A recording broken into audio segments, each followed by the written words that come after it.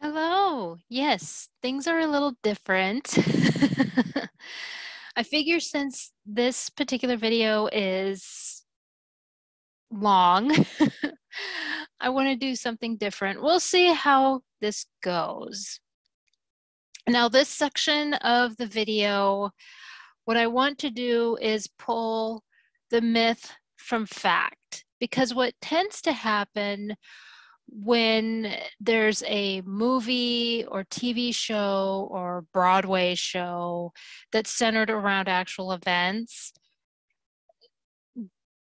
our fan theories, trivia, that sort of thing, or even the fictional side of it, we tend to latch on to. So what I wanted to do is take this opportunity to pull that, the sugar coating, let's call it that, the sugar coating from the actual events and everything. So now the first thing that I want to tackle is Pulitzer, because in the Broadway show, there is a character named Catherine. I guess she goes by the last name Plummer, Catherine Plummer. I'm guessing she's rebelling against her rich background and everything. Those of you who are fans of the Broadway show, I'm sure you'll tell me, but she's the daughter of Pulitzer. There have been fans of the Broadway show who have said that Pulitzer didn't have children or he didn't have a daughter named Catherine. That's not true. He had 7 children. 2 of them did not reach adulthood. One of them being Catherine Ethel Pulitzer. She died of pneumonia when she was 2 years old. Lucille Irma Pulitzer was 17 years old. She died of tuberculosis or typhoid fever. I can't remember. Now, Ralph Pulitzer, Joseph Jr. Pulitzer, and Herbert Pulitzer took over the business when their father died in 1911. Ralph basically took over altogether. He had the business sense. Now, when it came to Constance Pulitzer and Edith Pulitzer, they married into rich families. And they really weren't bothered by the fact that they didn't inherit the family business. No, they weren't bothered by it. They're like, let the boys have it. And so, but from what I was also reading, Ralph or Joseph, so it was passed on through grandsons of Joseph Pulitzer, I think even great grandchildren. But yeah, the family is still going strong. I mean, there are still living relatives of Joseph Pulitzer. So to say that he didn't have children, no. He did have a daughter named Catherine. She died when she was 2 years old. Now, I will say, and this isn't centered around Newsies, this is just a problem that I have in general, is when there is a character that is directly, it's not so much inspired by somebody in history or a person that actually lived, but it is that person and they didn't reach that age. So Catherine Plummer is a teenager or early 20s because she's mingling with the Newsies, and she is a receptionist for her father. I have a problem with that because the actual Catherine died when she was 2 years old. But I've had a problem with that whenever I see it in general. So, like, Rudyard Kipling had a daughter named Josephine, and she died when she was very young. I think she was 5 years old. And if they were to make a movie about Rudyard Kipling and his children, and they showed Josephine in teenage years, again, I would have a problem with that because she didn't reach that age. So yeah, that's my only problem with it. And so, but no, Pulitzer had children, 7. 5 of them reached adulthood, and the family's still going strong. I believe that great grandchildren continued the business. I'm sure to be corrected. I will double check on that, but because it's in my brain is morphing into Hearst's newspaper firm as well. I got a lot of information up there, and sometimes it goes up. Yeah, it likes to mess with me. Anyway, so moving on from Pulitzer, let's look at the character Meta, because she's causing quite the controversy. First thing I want to point out is Meta was made up. Okay, she didn't actually exist. It's possible that there was someone in vaudeville that was, but I'm getting ahead of myself. So vaudeville, the theater fans are really angry when they go and look at the movie version of Meta, because the Broadway version of Meta is inspired by Aida Overton Walker. Now, I'm very familiar with her and her career because when I restored and colorized her husband, George Walker, and Burt Williams, Williams and Walker, I became very familiar with not only their routines and everything, I became familiar with her as well. So, and I also came across a 78 record. So I have some recordings of Burt Williams and his satire music. So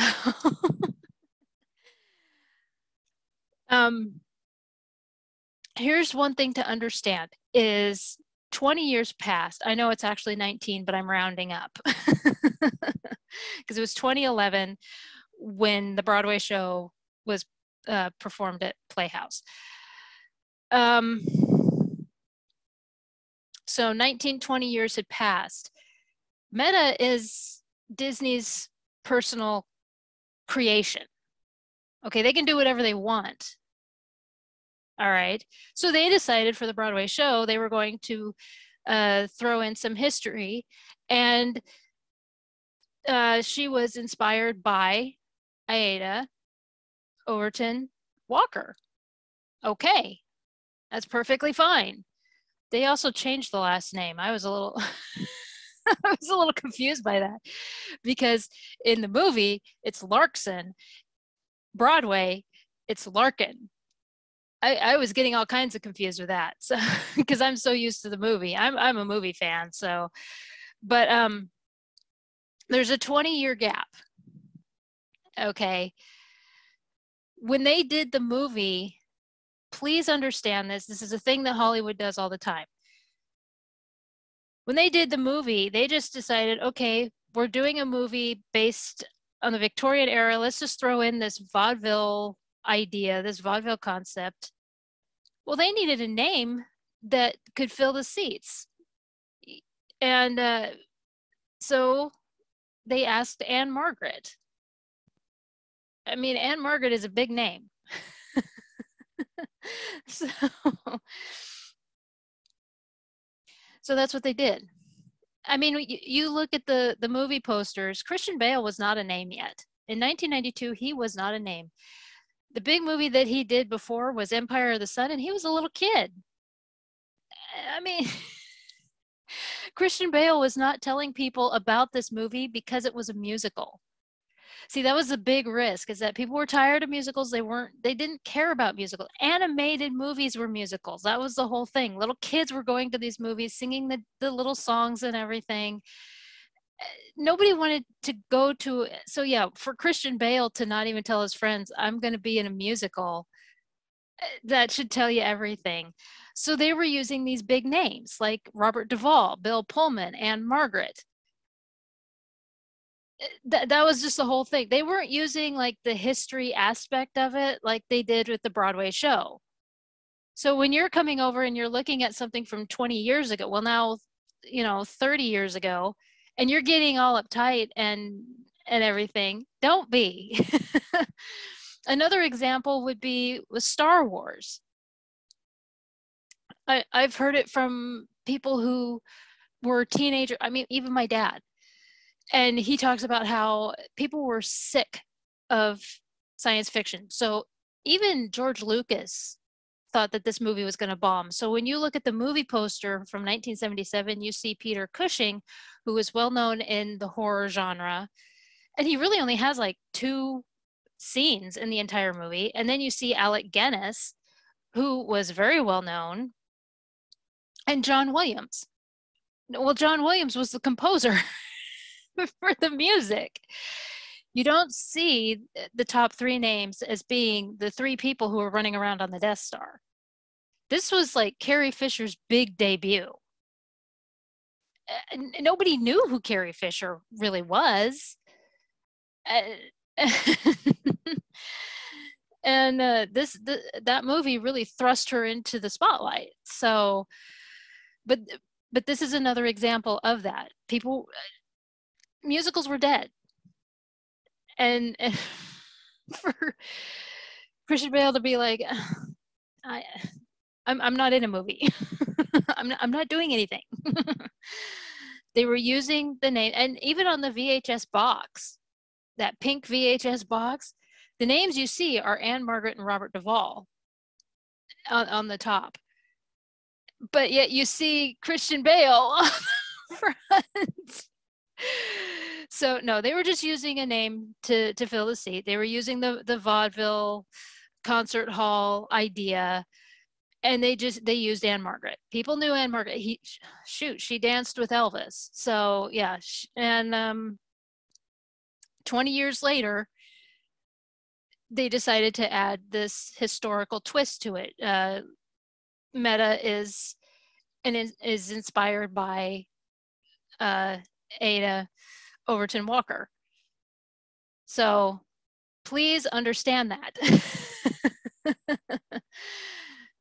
In 1992, they weren't using an inspiration. No, she's completely created by Disney. That's it. That's the whole thing. There's no. So when you come over and you're getting upset, don't be. No. Like I said, in Star Wars, Peter Cushing, who is in like 2-3 scenes, he was top billing on the poster. So and so was John Williams. The composer was above the 3 kids that you saw running around in the Death Star. So moving on from Meta is the character Jack Kelly. Now, Jack Kelly is one that Disney said they created. This is their creation. There wasn't a newsboy who was named Jack Kelly. This is their own personal creation.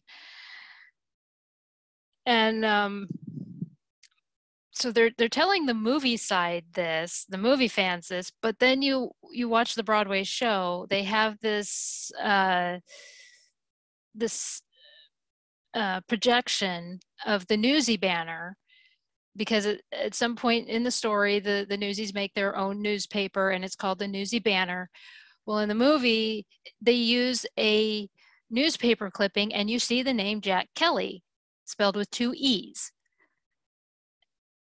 Well, this particular Jack Kelly shows up quite a bit. He does exist. but yet they don't correct themselves at all. So there are people, there are fans who are still adamant over the fact that Jack Kelly never existed. But yet there's news. Okay, so Meadow was a creation, as I said. Spot Conlon was 100% created by Disney. He did.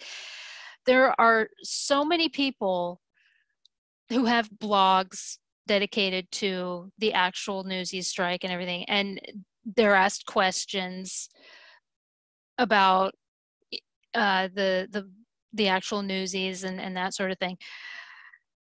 And they're asked about Spot Conlon. Did he actually exist? But these people will say, well, yeah, I saw articles and that sort of thing. Well, then show the articles. If you're not going to show the articles, he didn't exist. We're at a point where you got to show it. Because before I sat down to do this, I decided to look on Internet Movie Database and go through, and it turns out that Internet Movie Database is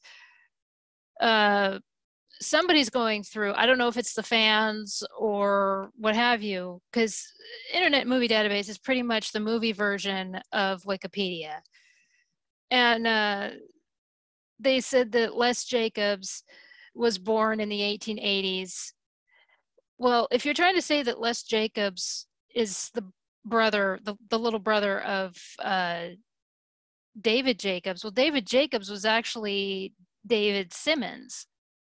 There was an actual David Simmons. He was actually a prize fighter at athletic clubs and everything. A lot of them were fighters, were boxers and that sort of thing. But yeah, Dave Simmons was second in command to Kid Blink, which we'll get to him in a second. But I mean, I looked up the name Les Jacobs, and it was a very popular name in the Victorian era, not just in America, but in Europe. So if you're going to say Les Jacobs was born in the 1880s, yeah, I looked it up.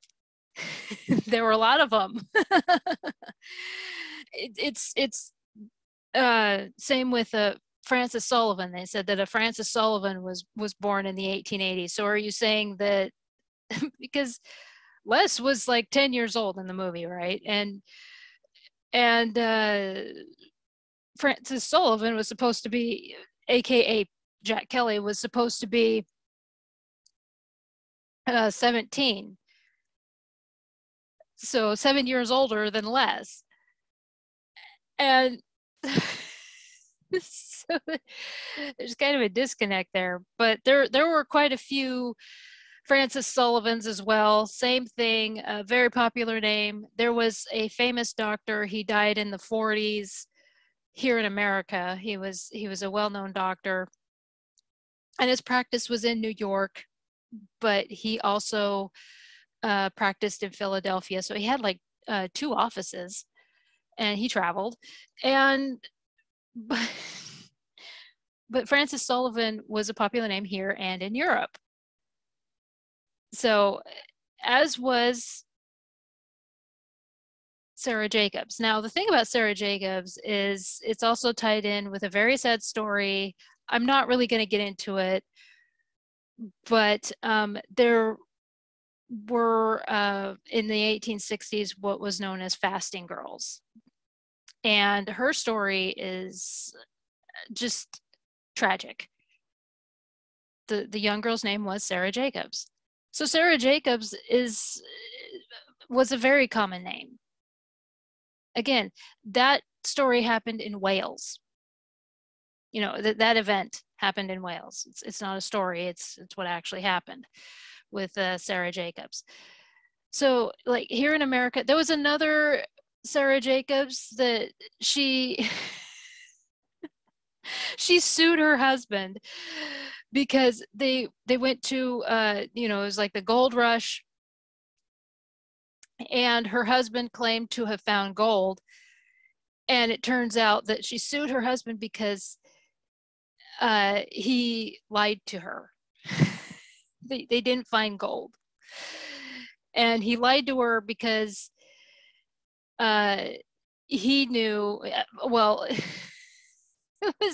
was like this whole thing of he lied to her because she kept harassing him to find the gold. So he just figured if he told her that she'd get off his case.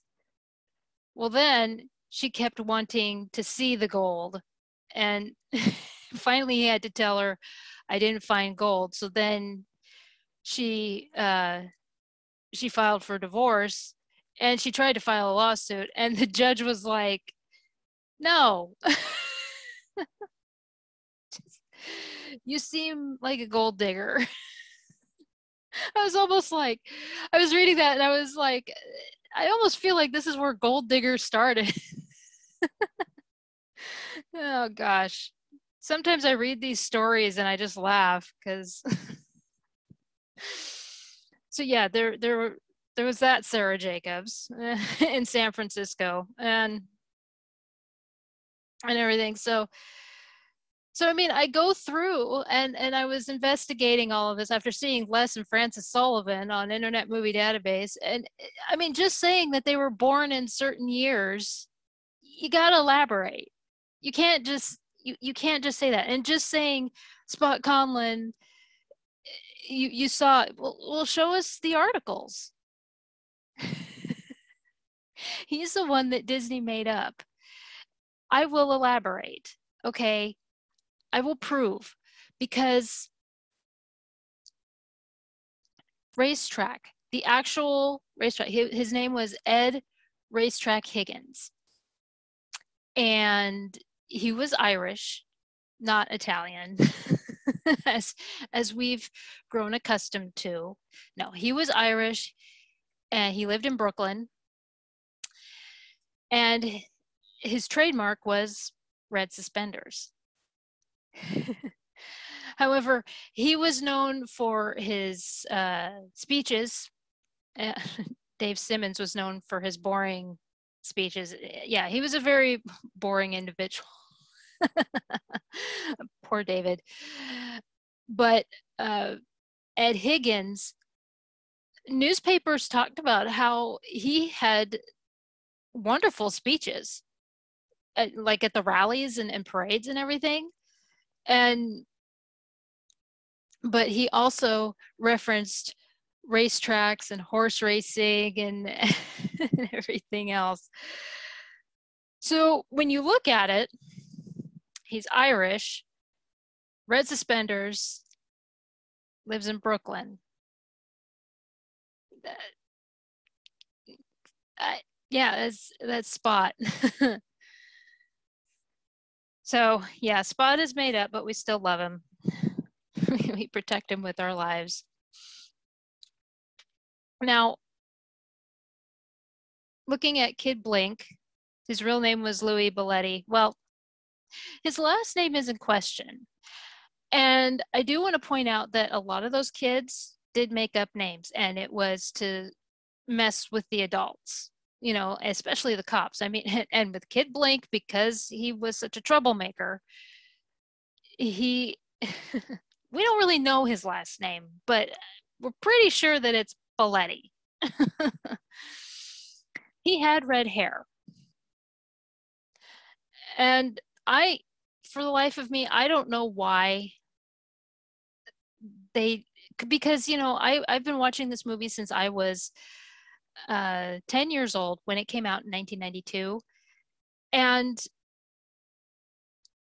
like, we didn't have any reference books at the library or anywhere else that pertained to that's centered around the strike. So I always thought that the strike leader was a kid by the name of Jack Kelly. Until after I graduated high school. So I'm just a little confused. I'm a lot confused as to why they didn't just stick with Kid Blink. I don't know the reasoning behind that. I just don't. As for the whole red hair thing, it's not really that big of a deal. I mean, one of his nicknames was Red Blink. Yeah, so he had, kids don't change. Obviously, they had a nickname for him centered around a physical feature. So just like I always wore my hair when I used to have the really long hair, I wore my hair in a bun because I was dancing all the time and I was known as Bunhead. And then when the special edition Star Wars came out, they added Princess Bunhead. I was cosplaying as Princess Leia a lot. Kids never change. And so now, so those are the Newsies for the most part. I mean, I didn't want to go down every single Newsie. When it comes to the names, like Bumlets, Skittery, Snitch, they were taken from an illustration that was used next to an article in the 1880s about the slums of New York. So it's kind of accurate. And I can't tell you how many people have said, what kind of a name is Bumlets? I was like, I don't know. But there you go. So moving on from the Newsies, let's look at some of the locations. I know that the song King of New York is different from the movie from the Broadway show. That tends to happen a lot. Look, I was a theater kid. I know how it works, okay? I was a theater kid for 20 years. In the movie version, it starts a pair of new shoes with matching laces, a permanent box at Sheep's Head Races. And I have to be honest, for the longest time, I thought that that was just a fictional place and it was used for the rhyme in the song. Well, it's a real place. It really existed. Sheep's Head Bay is, of course, in Brooklyn. And Sheep's Head Bay Racetrack was built on the site of where the Coney Island Jockey Club was. So there was this club, and they decided, we want a racetrack. Now, as this was built, they held racetracks in other places. I'm not sure how that worked, but it did. I'm sure that these gentlemen paid a good amount of money to host these races. And at the same time, they were saying, oh, by the way, when we're done with our racetrack, you come over and all that. So it was finished in 1879. Their official first race, their first day of racing was in 1880. Now they had dirt and turf tracks. And there was like a half a mile of course for the turf tracks. And in 1886, their 1 mile of race course opened up, their first turf course that was 1 mile. Now, this caused a lot of debate because there were a lot of horse owners that were really concerned about that long, racing for that long amount, because there could be a pileup, there could be all sorts of issues that could happen. They said, well, half a mile is fine, but for a full mile, anything could happen. And but in 1886, they ran this mile, no problems, and everything was a success. Now, there are photos of people at this track, and they're actually sitting on the roof of this. I mean, this place was packed constantly. This place was popular. But in 1908, because this had to happen, the Hart-Agnew bill was passed, and it banned racetrack betting in New York. And there were fines and a year in prison. So if someone placed a bet at your facility, there was a fine, and the person who bet would go to jail or would go to prison for a year. And this caused a lot of problems because horse racing was popular. Like I said, I mean, there were people sitting on the roof to watch these racetracks. I mean, to watch these races, and then to suddenly be told you can't bet anymore, and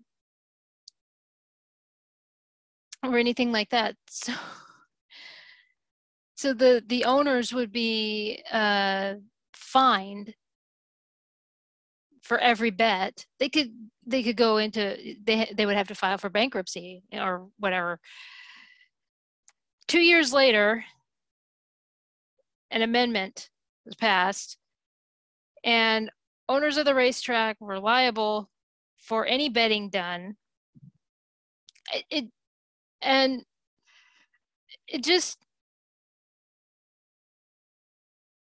The next year, racetracks ceased operations altogether.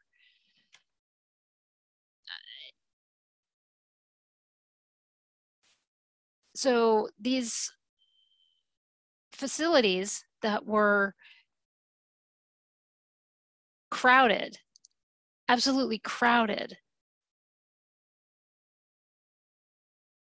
filled to capacity with people watching these races, were now empty because of this. This was during a time where people were all of a sudden becoming into this whole thing of, well, we need to be moral again. This is immoral. We can't do it anymore. Betting on the horse race is bad. And pretty soon there was going to be the whole thing of, drinking alcohol is forbidden and all of that. Yeah, this was so in 1913 the Sheepshead Bay was sold for auto racing. Auto racing had become a new sport, and I don't remember when NASCAR, the first NASCAR race was held, but it sounds about right, is around 1913. 6 years later, in 1919, it was torn down. All because of that bill and amendment. So yeah, it was a real place. For so long, I thought it was a fictional it was a fictional thing, just something to throw in the movie for a racetrack to go to, but nah, it was real. Now the last one is so confusing. Okay, so here we go. We're gonna Irving Hall,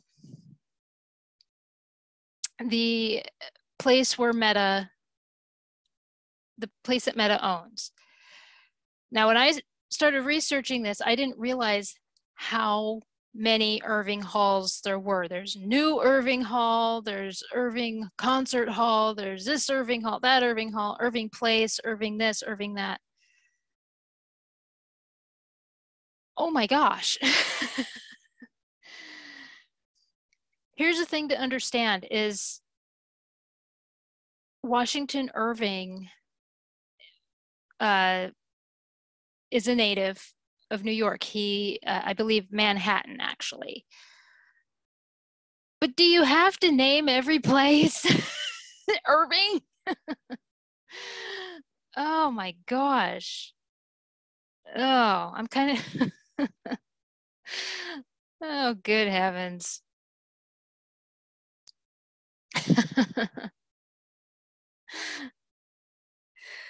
Oh, I mean, you're embracing it, but a little too much.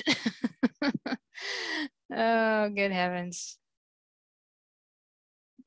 So, I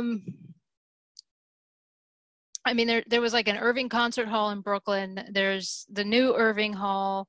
There's just regular Irving Hall. There was like two other places. I was getting so confused when I was going through this. Okay, so the Irving Concert Hall in Brooklyn, yeah,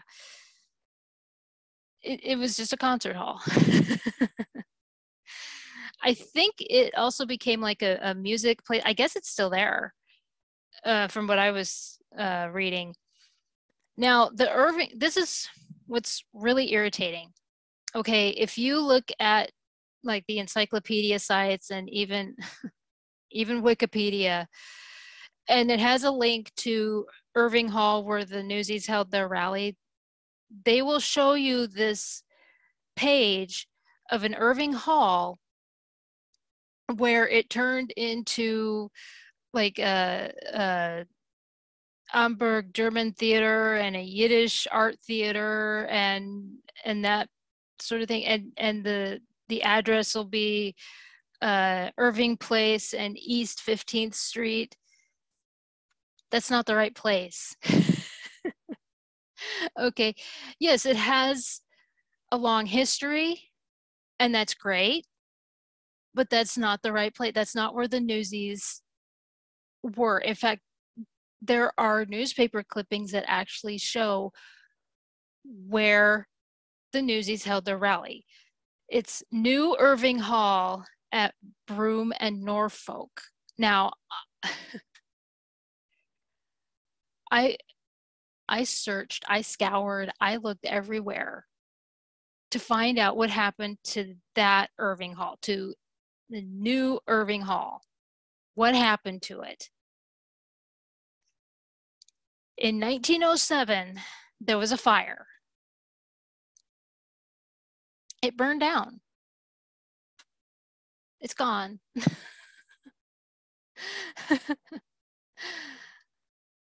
So, and there were casualties. I guess that it started at the back of the building and went through. Started in the kitchen, and yeah, very sad. But it burned down. It in 1907, and so the Irving Hall that became a German theater and a Yiddish theater and a few other things. There was like at one time, in the 30s, it an Italian gentleman took it over to show Italian films and everything. Now, that's not the Irving Hall where the Newsies held their rally. No, has a great history. I even found out that the organ that was in that theater in that Irving Hall still exists. It's in Rome. I'm not sure what happened because there was an original building. I guess it got renovated or something because the organ was donated to a church. That church donated it to a, a church in Rome, so it still exists. I'm guessing the first building was gutted and then it was renovated, and that's how it became the German theater. So yeah, it has quite the history, but that's not the right place. Broome and Norfolk, again, in 1907, it burned down. There was like a kitchen fire. There were casualties, very sad. But when you're linked to the other one that became the German theater and everything else, that's not the right place. and and so and again there's also a concert hall. I guess it became a music theater and everything else over in Brooklyn and everything, but I don't want you to get the wrong idea. I'm not saying not to embrace, especially when you have attachments to a great writer like Washington Irving. I wish we had something cool like that. But so anyway, I just wanted to help brush away the sugar coating because we all have our fan theories. We all embrace the movie trivia and that sort of thing. And I just wanted to sit down and kind of pull apart all of that before we get into the actual history and all of that. So let's move on to part 2.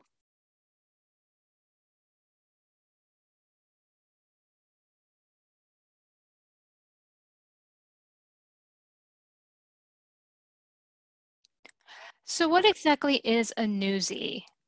I mean, what's the definition? What is it? Uh, yeah, I I hate to break it to you, they don't look like Jeremy Jordan or Christian Bale as much as we would like. No, a newsie or newsboy or newsgirl is someone who distributes newspapers, a newspaper vendor, so to speak. When I was a kid, they were known as paper boys or paper girls. There was a game even. I used to play the game. I wasn't very good at it. Of course, the game was really buggy too, but that's beside the point. Now, many of us are led to believe that the concept of a newsie took off during the industrial revolution when child labor spawned, and that's the best word for it. And a lot of these kids were thrown into work, you know, like in the factories and that sort of thing. They became sweatshop kids. But that's not true. In fact, you know, Ben Franklin had his printing company. He was distributing the news, and so there were people who were yeah, there were newsies. It doesn't matter what age you are. I think we've already established that. And so even he was. And you also have to consider there were what was known as the town crier. They were yelling the news everywhere, so they could be newsies too. And then also in ancient times, you had the soldiers that were coming out with the scrolls and declaring what, you know, the latest whatever that their ruler had to say, be it in ancient Egypt with Pharaoh or with Caesar and you know, or the emperor, I should say, not just and all that. So, you know, you go down in history and you look at it and you realize that, you know, we have a stereotypical look for newsie, which is, you know, the suspenders and the cap and the flannel looking shirt and or the shirt over and but it goes further back. You know, we call them a town crier, but they're announcing the news. So yeah, it didn't start with the Industrial Revolution, and it didn't start with the invention of the printing press. It goes as far back as ancient times. I mean, the soldiers that were going around announcing, this is what our ruler says. There you go. But what is interesting is with the Industrial Revolution, Newsies became very popular. Out of all the sweatshop kids, people latched on to Newsies. They became celebrities for some reason. I don't know if it's because of the fact that they were seen on street corners yelling the, you know, and because other kids, of course, were like the assistant to a blacksmith, and there were quite a few of those. There were oyster shuckers, the mill workers, and so they were behind the scenes. Newsies were up front, and so I don't know if people, I don't know. I can't, I can only speculate. But there were a lot of advertisements with a newsie in it. They were like cigar advertisements for soap. There was even one that I saw for a stove. There are cards, postcards. Quite a few of them have little poems on them. I have quite a few of them I've picked up in antique shops. One has a newsboy prayer. I mean, it's in stage plays, there were characters that were newsies. I found quite a few. Now, there's a famous stage actress, her name is Maud Feely, and there was a play that she did, and she's a newsie. And there's another vaudeville play called The Hurdy-Gurdy Girls, and somewhere along the lines they are dressed as newsies.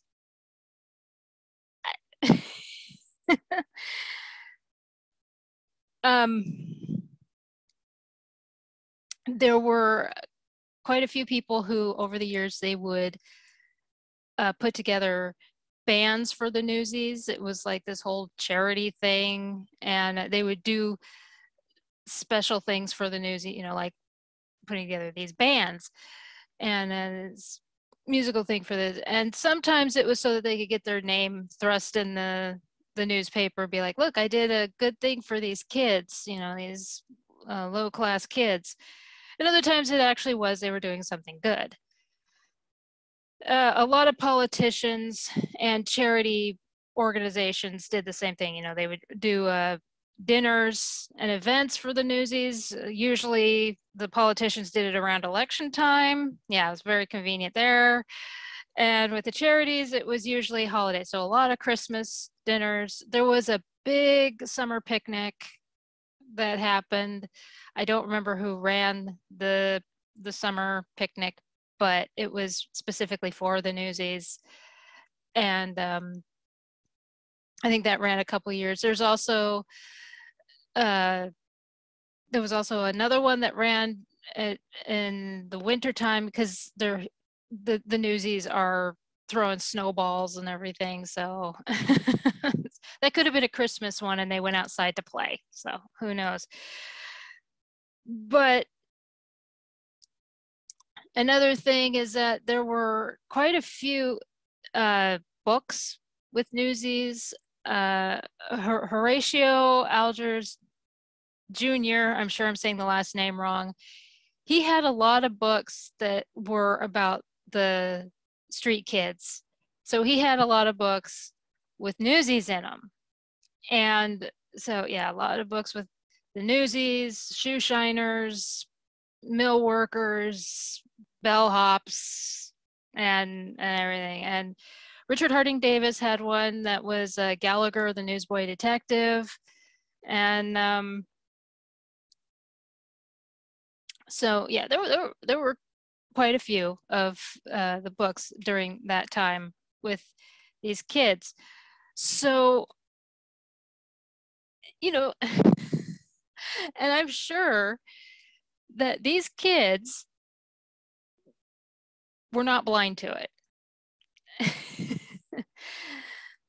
um, they drank it up, I'm sure. In fact, quite a few of these businesses, when these Newsies would sell in front of their building, I'm sure that these kids acted so pitiful and everything so that they could get a free show. Because I ran into so many articles where they would talk about how, well, these Newsies got a free show and the newspaper gave them this free show, or like a concert hall gave them front row seats to see this show and all of this stuff. And there was one where it was a radio show, let them see this show and everything. Yeah, it was just it's like, oh my gosh. I'm pretty sure that these kids, once they realized their celebrity status, they were milking it for all it was worth. They weren't stupid. I mean, these are kids that had their own language. They messed with the cops so much. I mean, look, Kid Blink got in trouble all the time. There were those kids that they were constantly getting into trouble. It was just it was just in their DNA. It was embedded into their DNA. But there were others that they had a code, their own spoken code, their own spoken language. And it annoyed the adults so much because they couldn't crack this code. And then the fact that they would swap out their names all the time. And that's one of the reasons why we don't actually know Kid Blink's last name. So yeah, it's so the fact that they were getting a lot of free stuff just for being street kids, I'm pretty sure that they some things never change. And well, why not? You can't fault them for that. Because there's the other thing to understand is there were a lot of those kids who were on the streets. They would give these sob stories like to Lewis Hine and everything. Don't fall for those sob stories. Like there were some that would say that they were on the streets and they were selling papers so that they could help their dying grandmother, or their mom was just widowed, their dad just died or something. But then Lewis Hine would see him again and there was a whole other different story. It's like they didn't remember the story that they told told him the last time. And so they had these sob stories so that they could sell their papers. And that was the whole point. They had these sad stories so that people would buy the newspapers. Like I've read where one kid, he had these bite marks on. He probably gave the bite marks to himself, for all I know, and said that his dad gave him those bite marks because he didn't sell enough. Okay. There was another one. I've talked about him, Donald Malik, nickname Happy. And yeah, he was quite the kid. Well,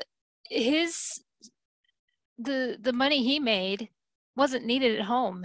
The job that his dad had, they were like middle class. So there was no reason for it. He just liked to be a rambunctious little kid. So, and there were quite a few of those kids. Yeah, they just liked to run around on the streets.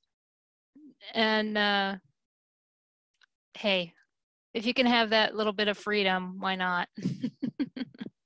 So yeah, don't believe every single story that you read about these kids, because it was just a story to sell the paper, like the kid that said that his dad bit him. And so yeah, so these Newsies were used in, they were like a part of pop culture. You know, like I've said, in the 20s, gangsters became part of pop culture. And you know, former showgirls were on documentaries in the 90s, and they were talking about how they threw themselves at the gangsters even though they knew what they did. It was just, they were blinded by the celebrity status that they had.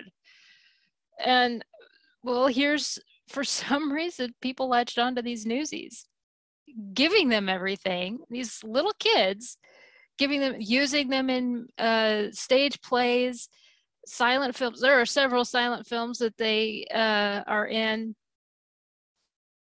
and everything else. There were songs, like I said, and all of that. So, and it was not the kids knew, they saw it, and they used it.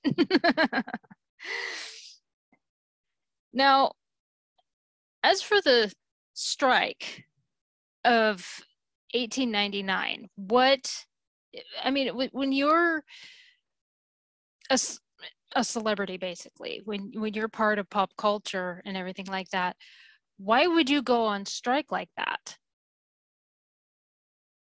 Why would you suddenly snap? What made you do that? Don't forget, these kids are still child labor.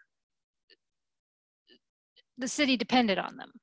That's one of the, I'm sure that that's one of the reasons why they were throwing everything at them, everything in the kitchen sink. And so, but this wasn't a sudden thing. The 1899 strike was not just a sudden thing. There were other strikes that happened.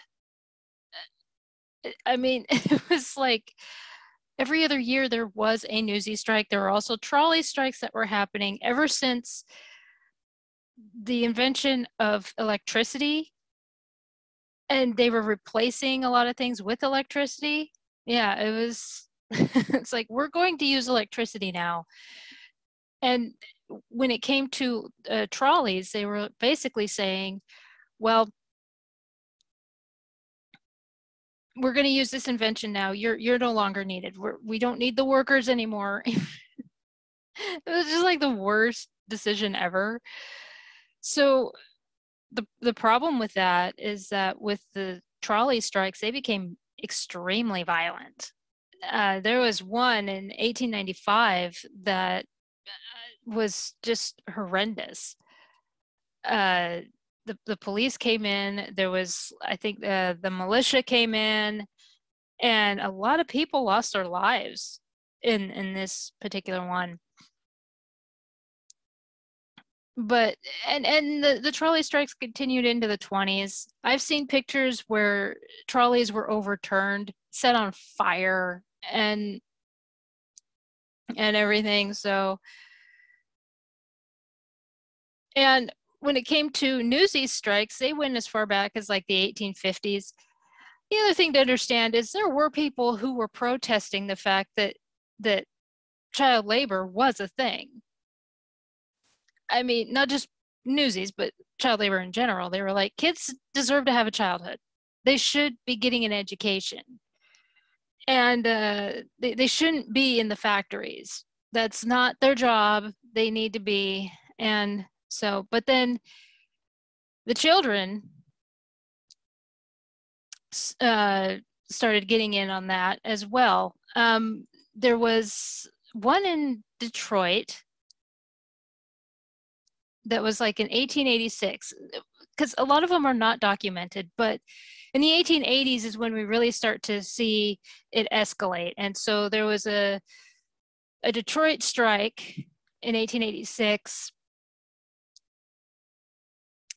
and it was always about money. And pretty much they intimidated. They didn't really get violent, and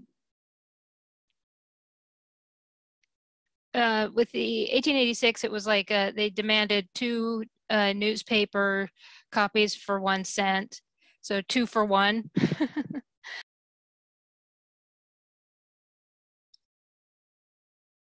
So then in 1888, there was a Dallas newsboy strike, and then in 1892 was a Christmas dinner.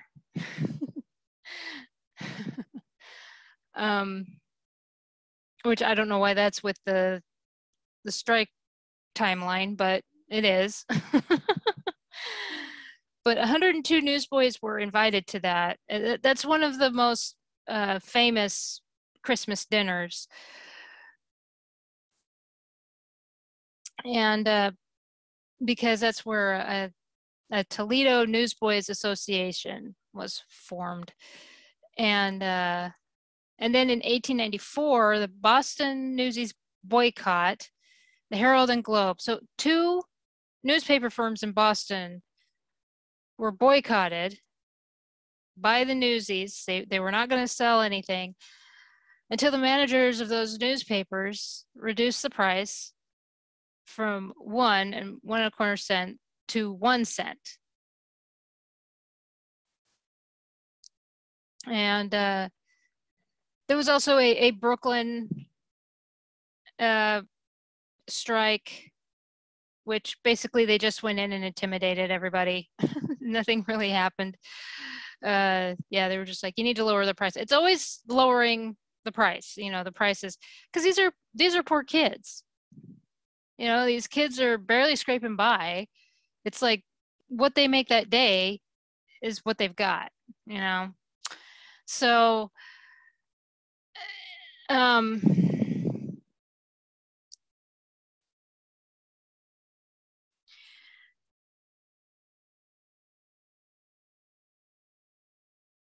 when you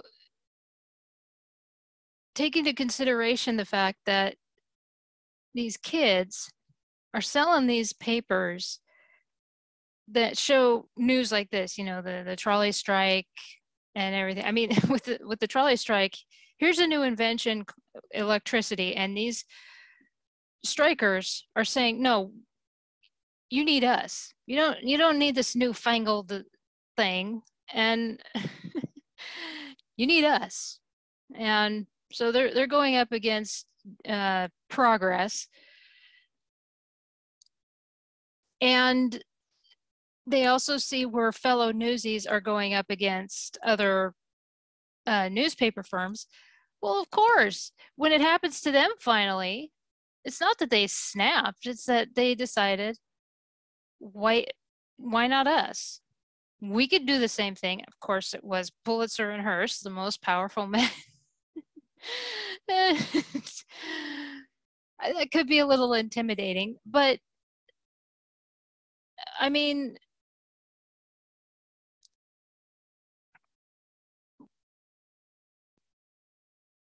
when you're selling these papers littered with news about trolley strikes and strikes and other strikes with fellow newsies and everything, and all these other people are doing it and all that and making a statement, it happens to you and you just stand by and let it happen. Why would you do that? And no. No, you would not. So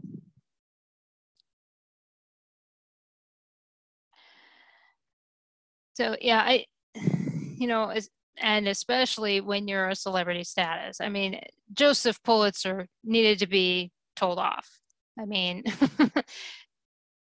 come on now. I mean, I can make the jokes all I want, but the truth of the matter is, you know, there's different songs about these kids and stage plays of politicians and charities, and all of that, and the advertisements with newsboys and everything. So they were using these kids, and they were taking it, and they weren't blind to being used, and they were taking the charity. And with all of that in mind, Pulitzer, the most powerful man in New York City, when he decides to lower the price of his papers for his, I mean, the Newsies were his employees. That's just the bottom line. And I say that with all of these kids, and when they decide to do that, and be it the Brooklyn Newsies, the Boston Newsies, the Detroit Newsies, everything else, Dallas Newsies,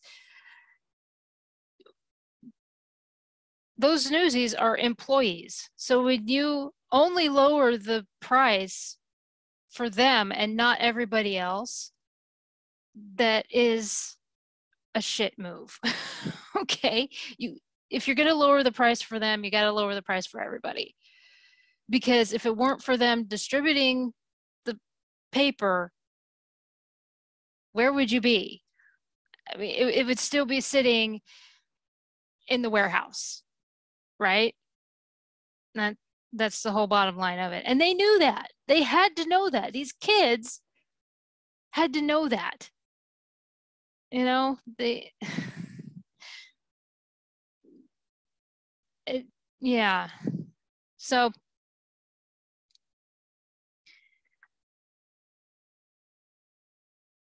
pretty much a newsie distributes newspaper. They've you go as far back as ancient times, just telling what the emperor, declaring emperor's news or pharaoh's news or whatever. It didn't start with the printing press. These newsies, and we have to remove the stereotypical look of what a newsie is. Think also of what, a soldier with the scroll looking, yeah, that could be a newsie too. And in my day, they were called Paperboy, and I loved that game. Never got through it. Oh, goodness.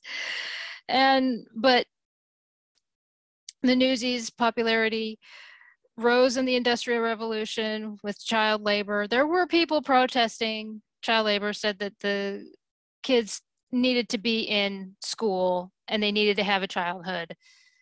And so I don't know if I said this, but I also believe that with these people protesting, that also fueled the kids going on strike as well. They're, you never know exactly. I mean, I'm sure that it was also the prices, but with people supporting them in that way, yeah, it could be a number of things. Kids were using advertisements and all sorts of things. Politicians used them, towards election years. There were all kinds of different things. People also set up musical bands and all of that. Look, the kids weren't blind to it. They were drinking it up. Yeah. And also, I mean, the fact that they had their own secret language to mess with the cops and the adults and everything else, they were switching out their names. They were rowdy kids. They were rebellious kids. Kids don't change. Kids do that now. We were doing that. Us emo kids were doing that. I mean, good golly, don't act so surprised. And and as for the strike of 1899, the fact that it happened to Joseph Pulitzer is the reason that it was such a shock. The other ones, like the one in Boston, the one in Brooklyn is like, okay, uh, you know, all right. But, and there's a lot of strikes that weren't documented at all. It was whatever. But the fact that these kids went up against Joseph Pulitzer is the reason why it's so famous, considered the most famous strike ever. And then of course, they saw all of those articles on other newsy strikes, trolley strikes, and everything else. And I think it's very telling when they started off violent, much like the trolley workers, and then decided we can't be violent anymore. We got to stop. So that tells me that they were starting like the trolley workers and then quit, because there was a trolley strike going on the same time as this strike, and not as violent as the 1895 strike, but still, I mean, I've seen so many pictures of trolley strikes where they're putting things, they chop down a tree and put the tree on the tracks and everything. Yeah, they do all sorts of weird stuff. But so anyway, on to part 3.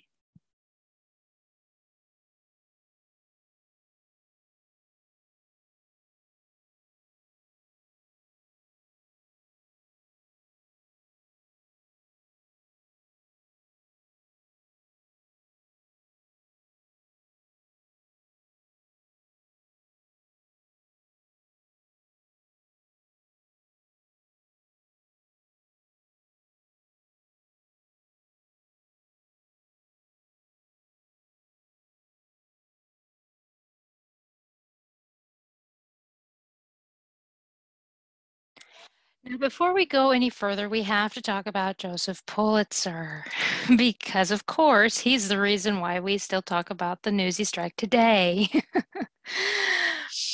Now, if we were to use video game terms, he is the final boss. While a lot of people consider him corrupt and just an awful human being, he was terrible to the kids and everything, I have kind of a soft spot for Joseph Pulitzer. So what we're going to do is we're going to look briefly at his younger years and then work up to his journalism years. So he was born April 10th, 1847 in Mako, Hungary. I'm sorry if I'm saying that incorrectly. In a Jewish community, his father was a successful merchant. I have seen several different of what exactly his father did, so I'm not going to say exactly. I just know he was a merchant and he was successful. In fact, he was rich enough to retire. Joseph and his siblings went to private schools. They had private tutors, so they were well educated. They spoke French and German. His father died when Joseph was only 11 years old. This left the family penniless because with his father not there, the business crumbled. His mother did remarry. There's not much that I could find concerning how the family functioned due to this new husband and everything. I just know that Pulitzer decided that at the age of 17, he was going to enlist in the army because that brought in money.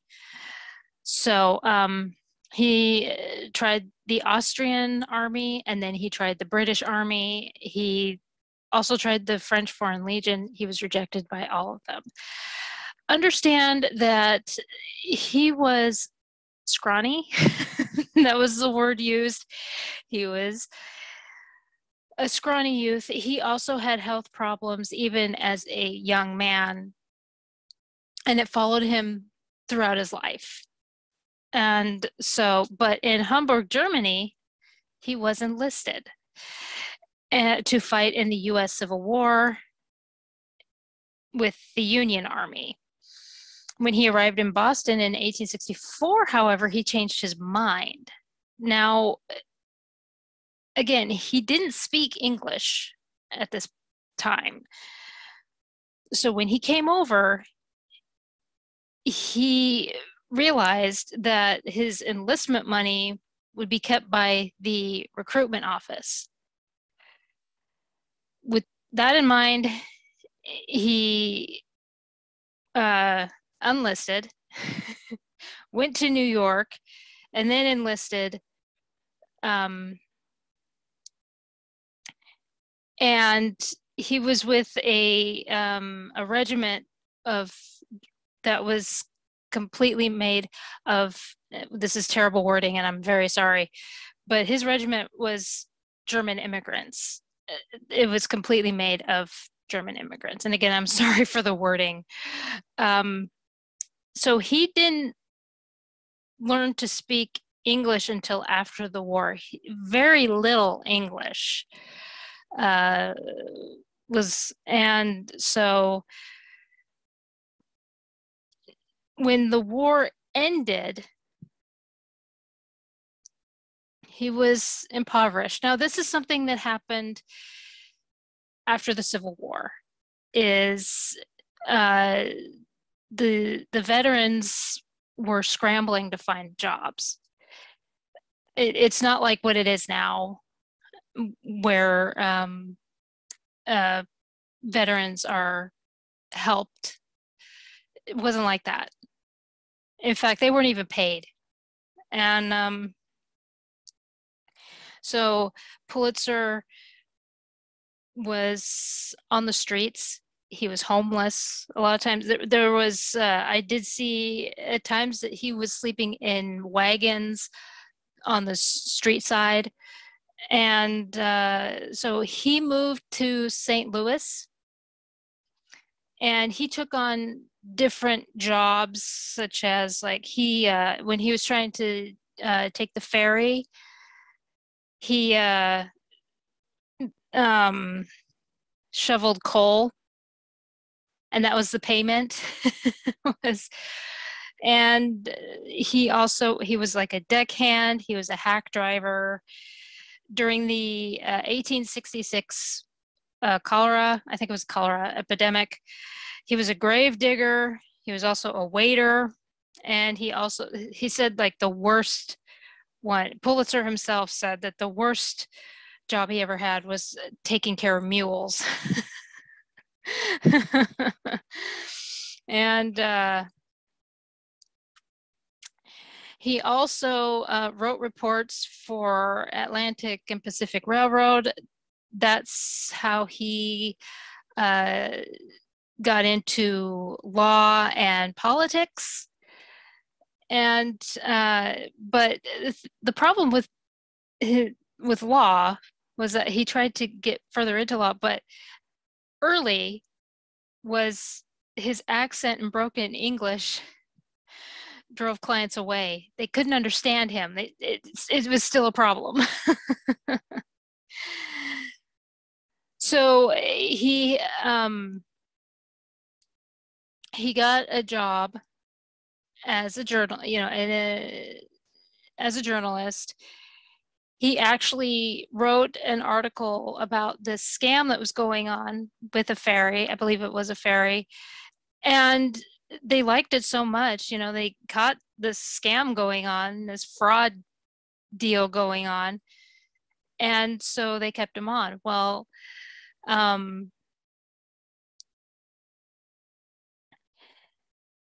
then basically he wanted to write investigative work.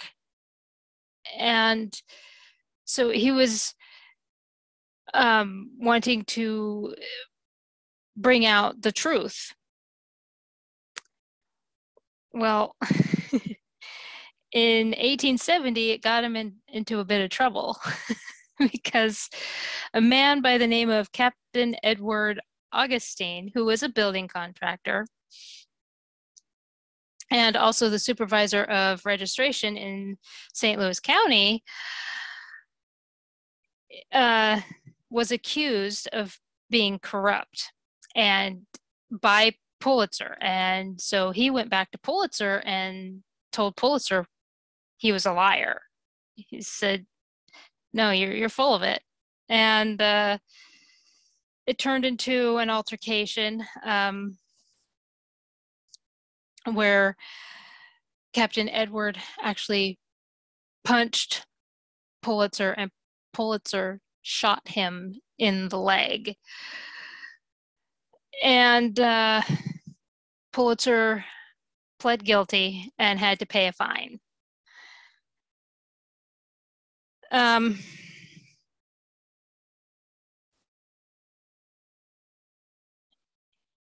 After that, he sold his interest in a Westlake Post, which is the where he had been working, and he had met all these politicians and everything, and and one of his nicknames, well, he had two nicknames. He was nicknamed Joey the German and also Joey the Jew. And but then in 1878, he married Catherine Davis. She was a distant relative to Jefferson Davis, who is like the president of the Union. Now, she was of Episcopalian faith, and he kept his Jewish faith secret. In fact, they had a wedding, and it was an Episcopalian wedding and everything. And after the marriage, it was like all of a sudden he told her, "Oh yeah, I'm Jewish." I can only imagine what that was like. I'm sure she was very shocked, but they stayed married until he died. So, and they again they had 7 kids together. So, and that same year, he bought 2 newspaper firms. One was the St. Louis Post, the other one was St. Louis Dispatch, and he brought them together. And for a while, it was the St. Louis Post and Dispatch, and then he shortened it, and it was St. Louis Post Dispatch. And from what I understand, it's still going. So, and he grew it from 4 pages to 8 pages. Hard to believe that newspapers were only 4 pages. Especially when you think of Sunday editions where they're like big old rolls. Oh, good heavens.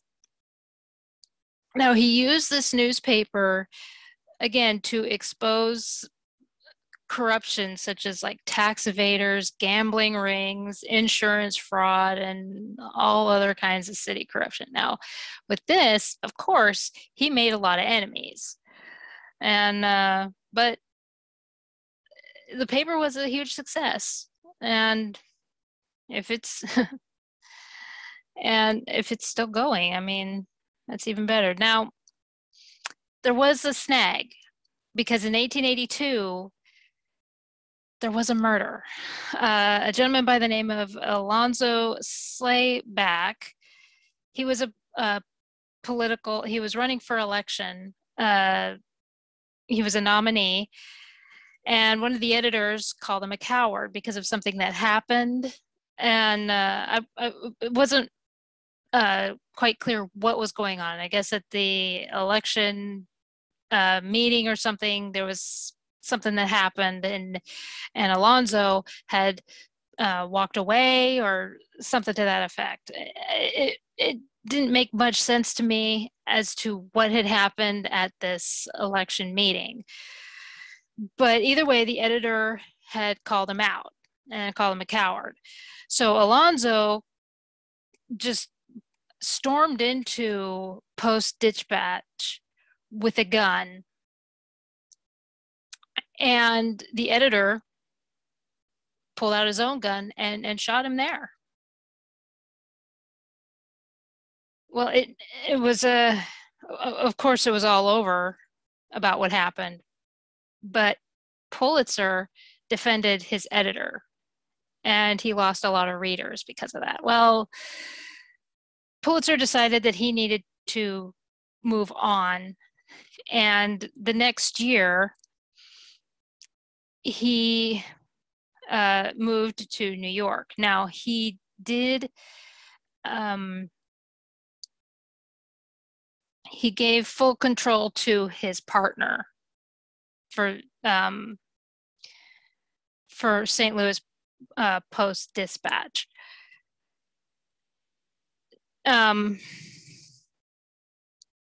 At this time, his health was declining. I mean, we're looking at the 1880s, and we're pulling into the 1890s. He's reaching his eccentric attitude, and I'm not sure attitude would be the word, but he's hard of hearing. His nerves are very fragile. In fact, he would have soundproof rooms. And I mean, he was just very sensitive to sound and that sort of thing. And by the 1890s, he was nearly blind or just blind altogether. It seems like I remember reading that he suffered a blood vessel popping or something something terrible like that. So with that in mind, 1883 rolls around, the next year after that, after Alonzo scandal. So he bought the New York World, and he moved his family to New York. Now, this particular newspaper was actually dying. The person that had it before was running it into the ground. And so Joseph actually revived it and saved it. He built a 16-story building, which was the tallest in 1890 by the time it was finished.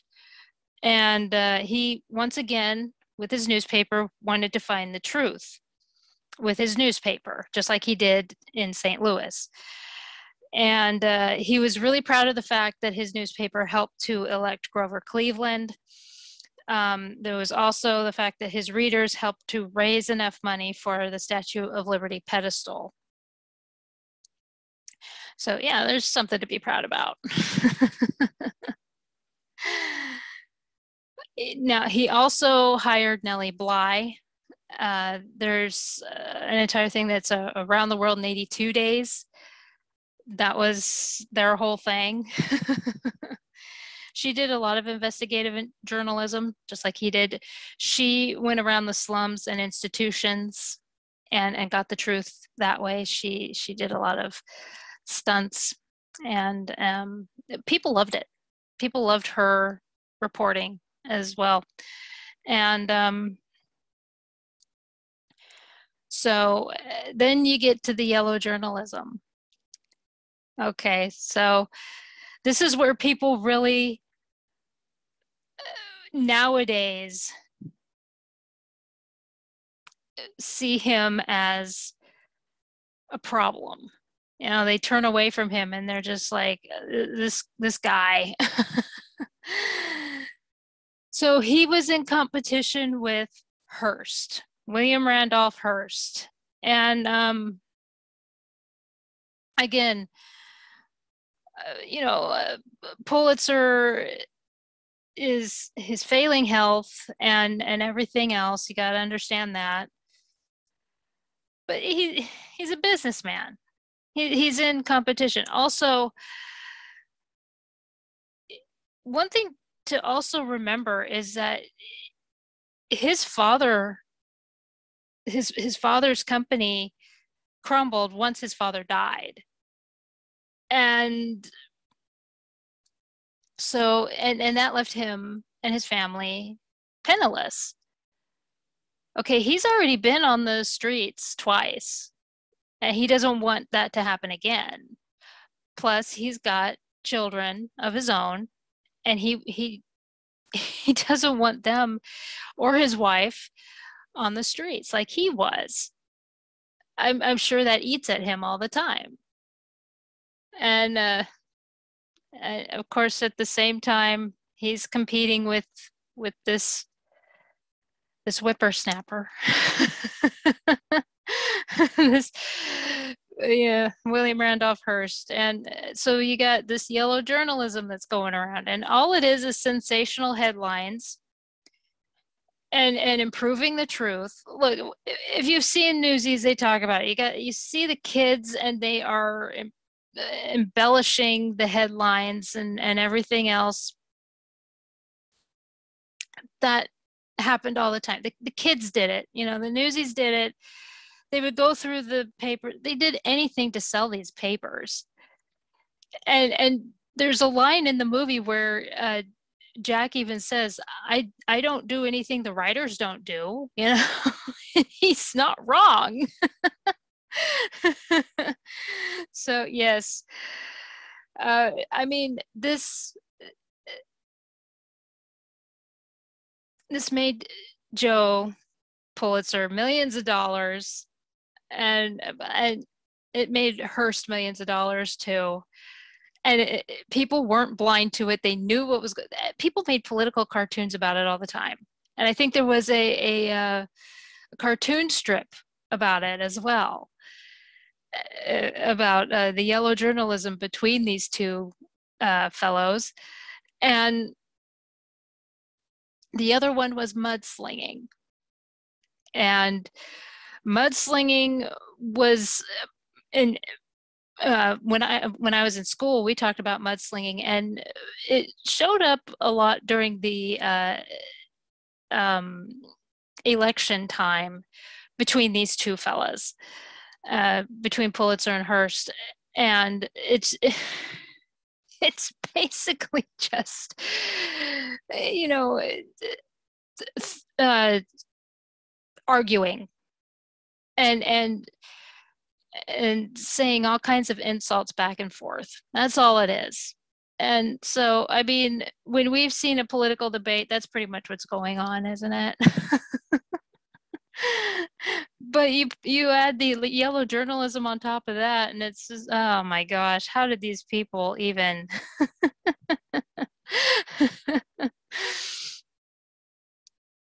So yeah, so that yes.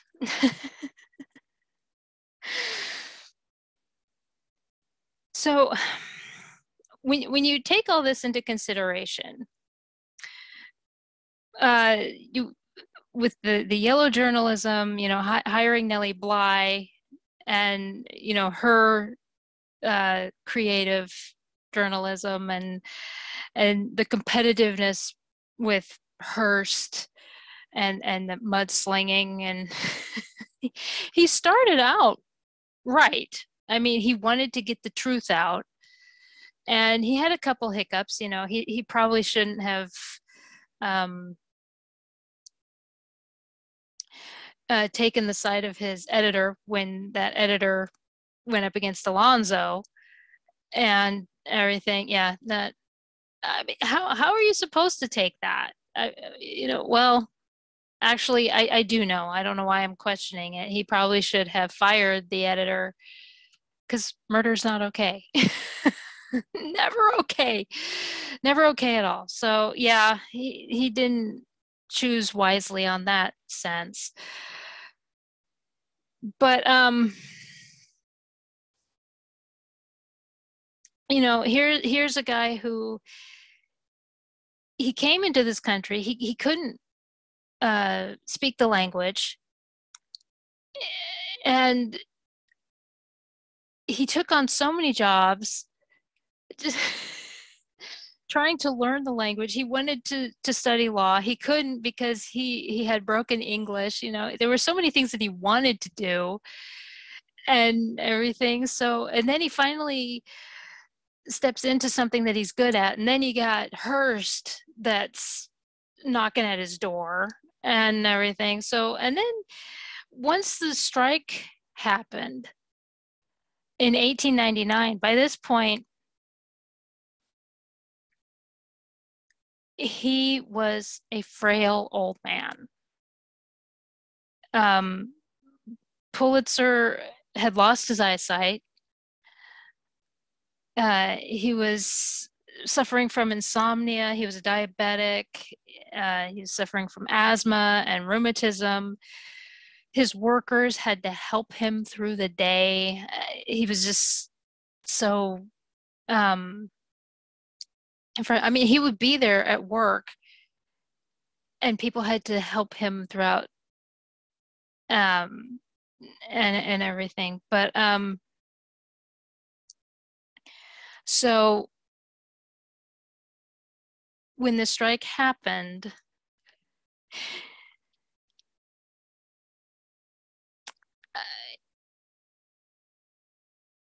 you know,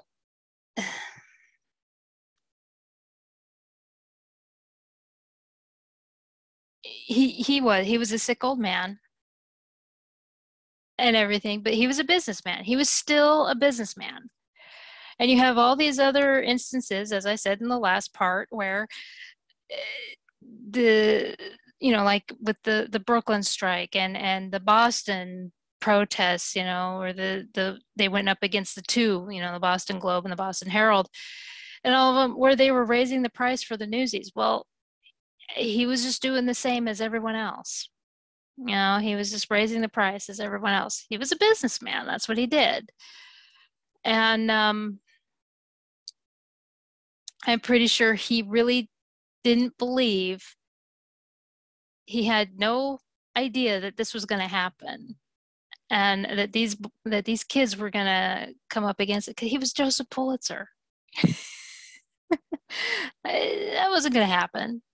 No, they weren't going to do that. He was Joseph Pulitzer. And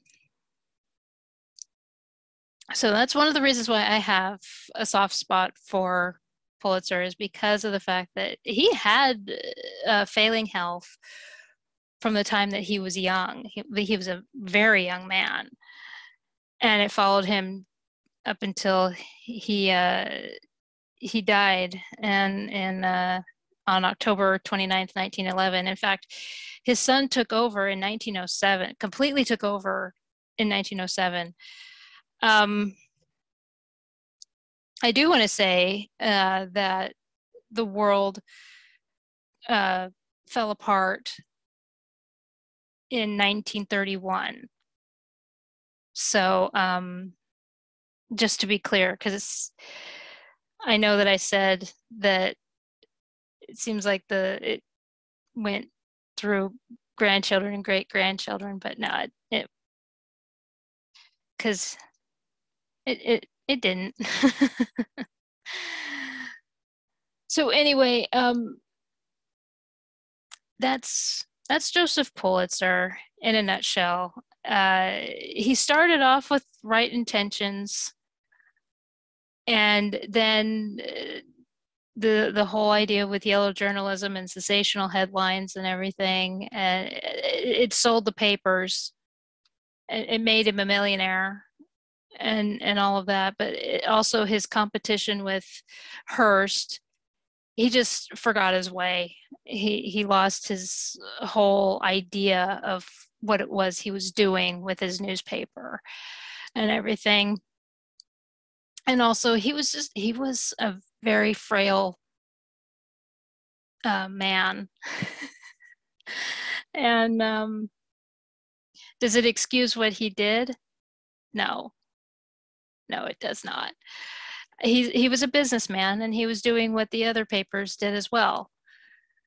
And that's just the way of it. I can't fault the guy for being a businessman and doing the same thing as what other businesses did before him. That's, but I truly believe that in his mind, he thought, well, I am Joseph Pulitzer. I am the most powerful man in New York City. Nobody's going to come up against me. And so, but anyway, on to part 4.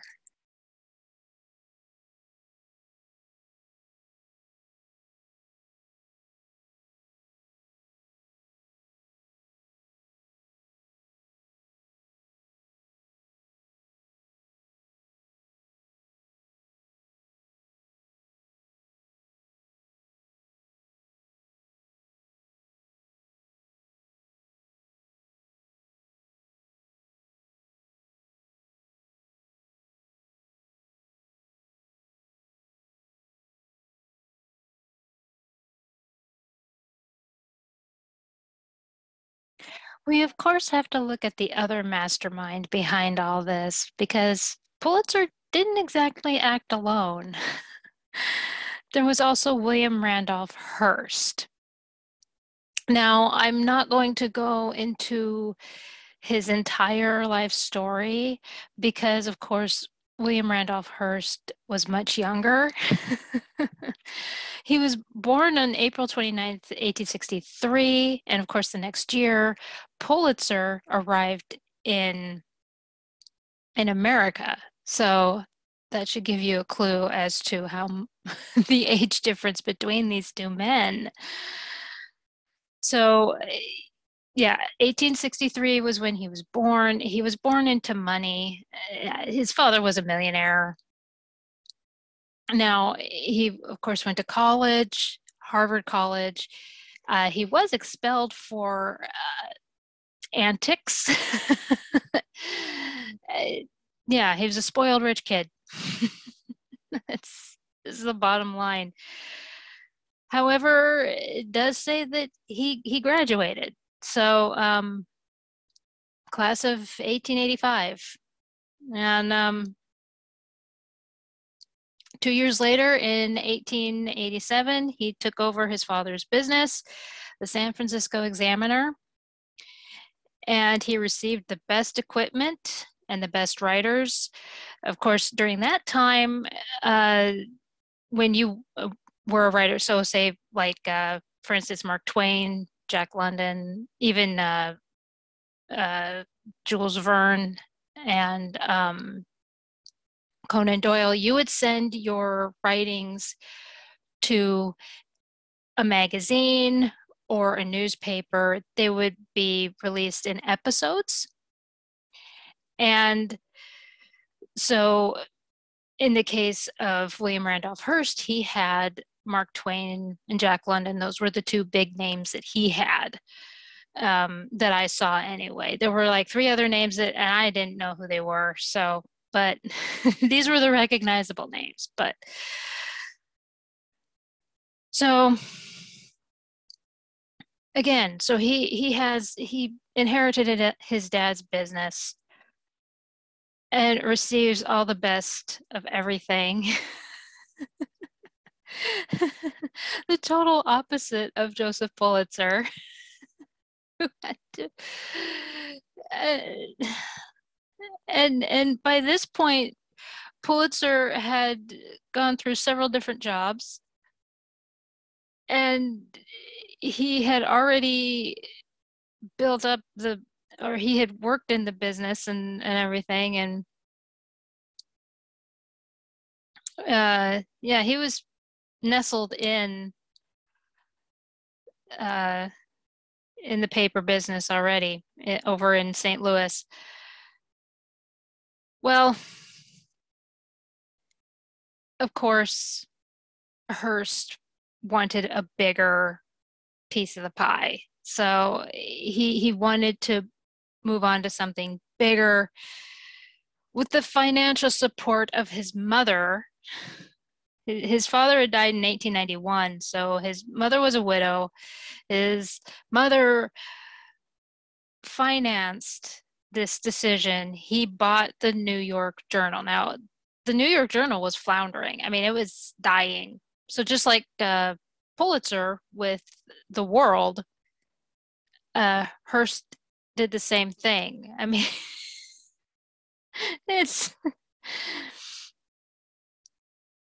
and he hired big names again, like Stephen Crane. Stephen Crane wrote Red Badge of Courage. He wrote a lot of wartime stories, and his poetry is very dark, very apocalyptic, everything, but a great writer. And of course, this is where we see the war with Pulitzer. I mean, it was like he latched onto Pulitzer. But you have to, and of course, in the 1890s, Pulitzer is like blind, and I mean, his health is failing, and and that's another thing to consider. Well, so their yellow journalism fight is happening and everything. Well, the Spanish-American War really helped Hearst's paper sales because there was what really set off America going into war was the sinking of the ship, the Maine, and it exploded. And Hearst had a field day with it. In fact, there was a headline that said, "Remember the Maine, to hell with Spain." Of course, when I was a kid, I heard it, "Remember the Maine, down with Spain." And that was the cry that everybody said. There was such outrage against Spain, and so they were going to war. They were going to avenge what happened. I think to this, I'm not sure. I tried to find information on it, but I think to this day nobody really knows what happened to the Maine.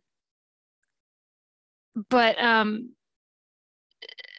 Hearst just pointed the fingers at Spain and basically fueled that whole thing, and with no evidence. So really, nothing has changed. How many times have we seen that happen? I mean, we just had a trial where no evidence, but people were on board with somebody's side. And then all of a sudden they're like, oh, yeah, no evidence. Yeah, might want to check, step back, Sherlock senses. And, but everybody was completely outraged. They were saying the cry, remember the Maine and all that. Their fight against each other, their papers were known as yellow papers. And when you look at, I mean, even the Newsies were calling them yellow paper. You know, when they were going through the strike, they were talking about tearing up the yellow papers. We don't want any of these yellow papers. And so when you see that phrase, it's because of the yellow journalism. So these kids were very aware of what they were selling. And so yeah, the fight between Pulitzer and Hearst, the competition between Pulitzer and Hearst was insane. I mean, I'm sure that there's somebody on YouTube who has done an entire series on it. It's just, I don't think there's any anybody else who could top that.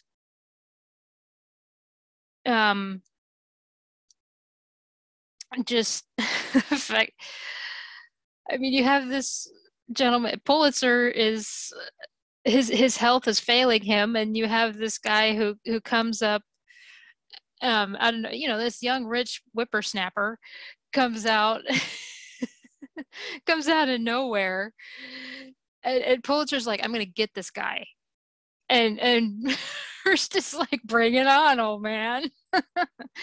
How else can you describe it? That's pretty much what was happening. And even when Pulitzer was long gone, he passed away in 1911. Hearst continued the yellow journalism, and it got. I mean, he had nobody to compete with, really, and his headlines got really, really bad, and I mean, he did. I'm not sure if they were really that bad for the Lusitania. I think he held back for the Lusitania, for the sinking of the Lusitania. But of course, we all know that he demonized Bruce Ismay.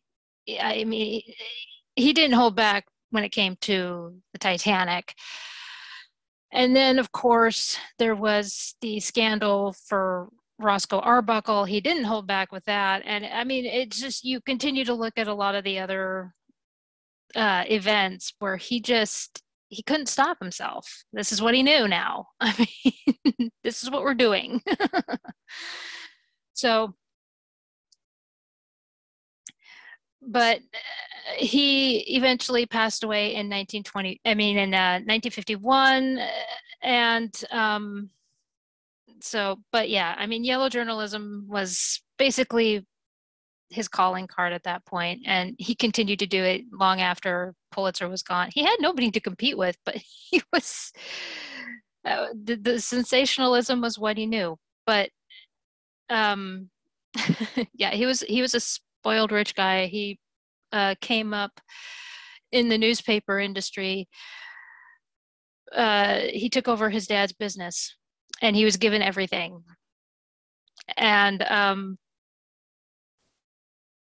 so, I don't really have any sympathy for Hearst like I did for Pulitzer, because for him to raise the price for the Newsies was pretty much a dick move. I could say that he was a businessman, but no, he was just a spoiled rich brat doing it to say, look what I can do, and laugh in their face, and oh, you won't hurt me, you know. And but he had to step down off of his little pedestal because he was losing money. So it bit him in the ass. So anyway, on to part 5.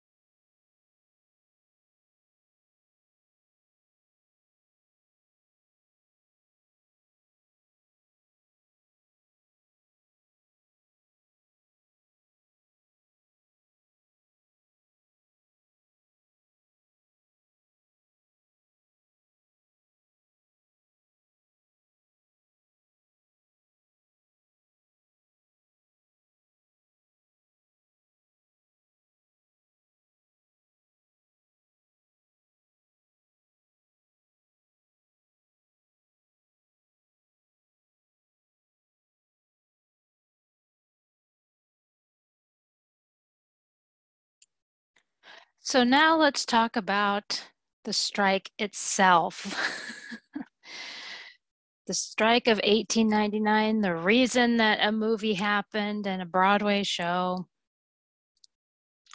So the interesting thing about this is it actually had to do with the Spanish-American War that happened a year earlier.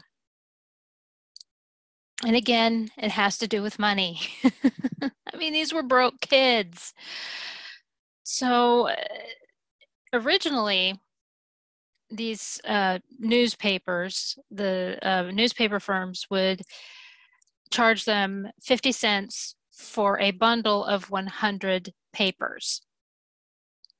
Well, when the Spanish-American War was going on, they raised the prices to 60 cents for a bundle. Well, the Newsies really didn't mind that because the public was eating up this war. This was one of those news stories where they were selling like crazy. So it wasn't that big of a deal that they raised that Pulitzer and Hearst raised the prices. But once the war was over, then it was a problem. Then it was like, wait a second, wait a second here. Most of the publishers dropped back to 50 cents. Well, Pulitzer and Hearst didn't, because again, they were competing with each other. And they refused to drop the price. They kept it at 60 cents for that bundle of 100 papers. And that's where we are. Now, this strike began in July of 1899. So, July 18th, in Long Island City, there was a journal delivery man. That's the name of the newspaper, Journal, the New York Journal. He sold these newsboys bundles with less than 100 papers. Well, the Newsies were upset, of course. They were already outraged over the fact that their newspapers weren't back to 50 cents. So they tipped over the wagon and they stole the papers. And then the next day, on July 19th, in Manhattan City Hall Park, that's where a union formed. And these Newsies decided that the price would be reduced. That was their demand, that the price would be reduced back to 50 cents and that they were not going to buy the World, the New York World, or the New York Journal. And, at first, these newspaper tycoons or moguls, or whichever word you want to use, they didn't take it seriously. I mean, these are street kids. These are a bunch of children. Who's going to listen to them? So, I mean, you think about the past strikes, it was just kind of a flash in the pan, really. I mean, nothing really happened out of that. And so throughout the strike, a gentleman by the name of Donald Seitz, yeah, he was a real person. There's a character in the movie named Seitz. He was an actual person. In fact, he wrote a book about Pulitzer. I think he wrote several books, but he kept Joe Pulitzer updated on the strike. And his first memo was like, yeah, nothing of interest. I mean, they're out there doing their thing. But on July 22nd,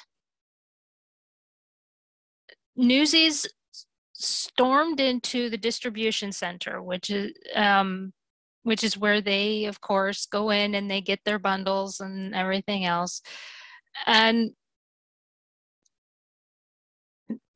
in both the World and the New York Journal, they went in there and they threatened. They had clubs and everything. So here they are, they're using intimidation and violence. The police were able to remove the kids before anything really bad happened. However, on Columbus Circle, there were 500 kids and they were shouting, they were throwing fruit, and they stole a bunch of newspapers from wagons. So the next memo that Seitz sent, he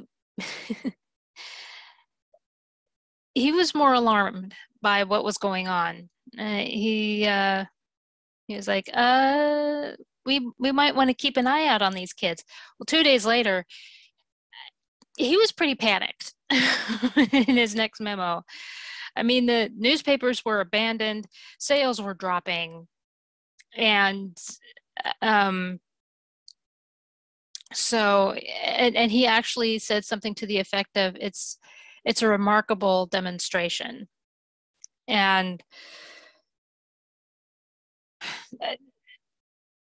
as the days continued, they were pretty violent. I mean, they were beating up anyone who sold the boycotted papers of Pulitzer and Hearst. They threw water on newspapers, like the newsstands and that sort of thing, because when they're wet, you can't sell them.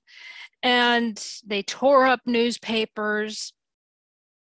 There was a march across the Brooklyn Bridge. They actually blocked the Brooklyn Bridge for it didn't say exactly how long, but it sounded like it was for quite a few hours. And there was a standoff between the Newsies and the cops.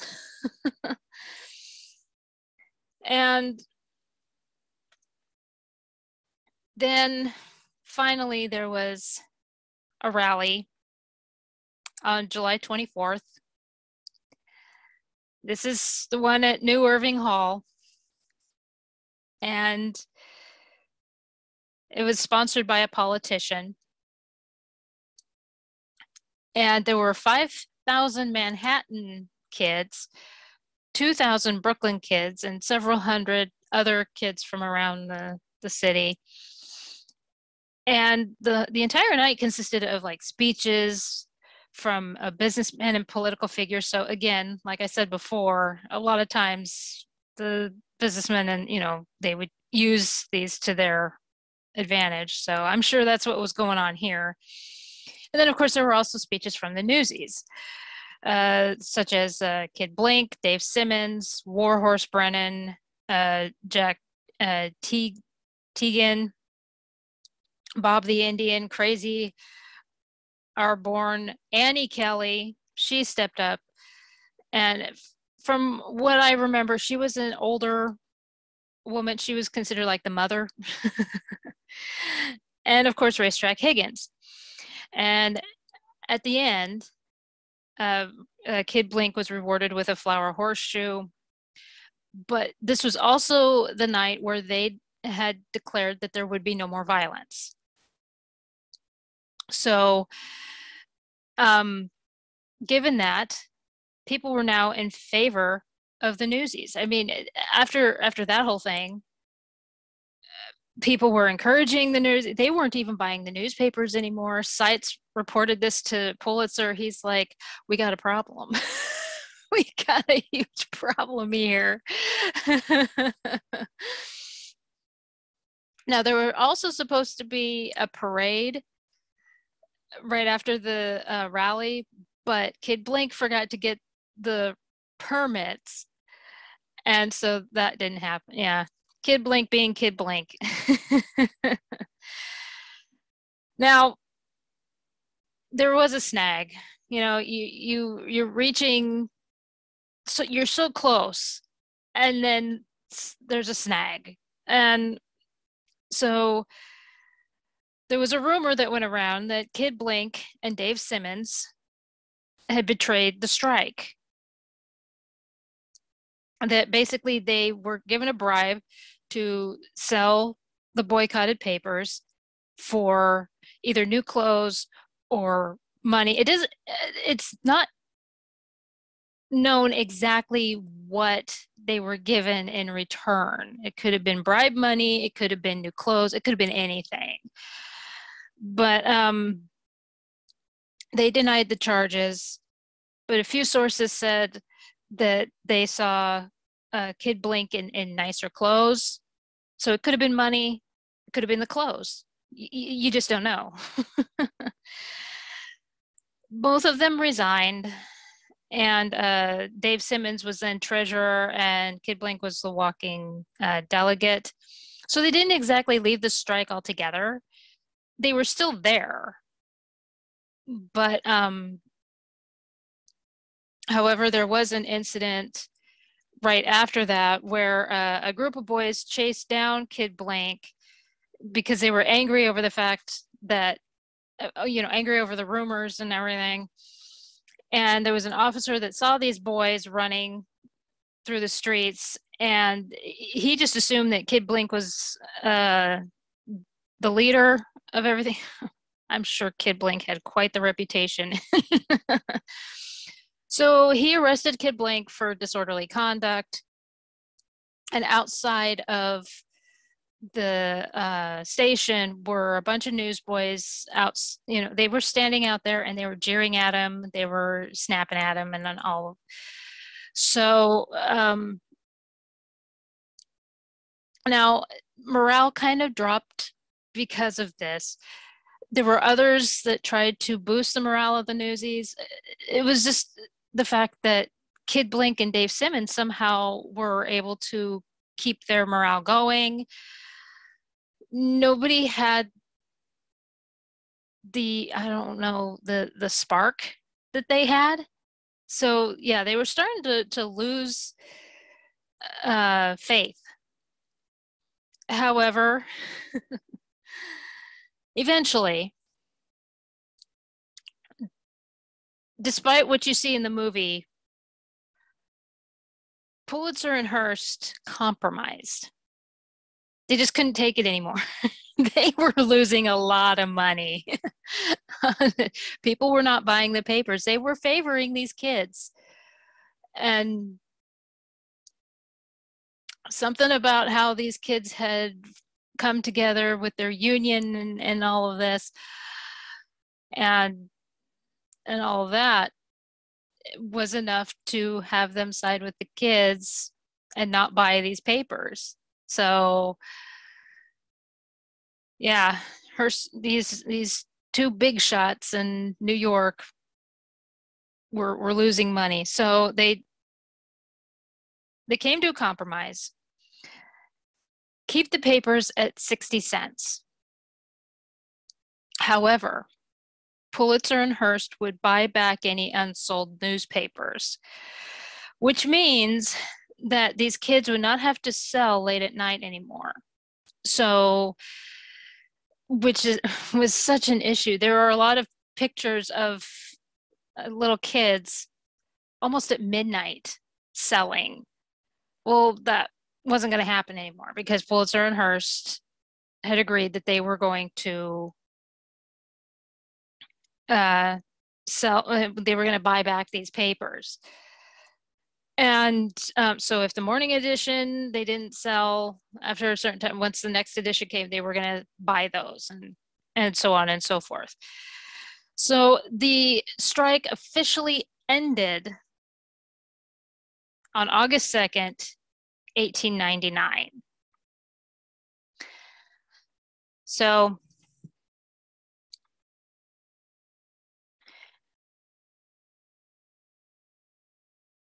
just 2 months, about a month and a half, really.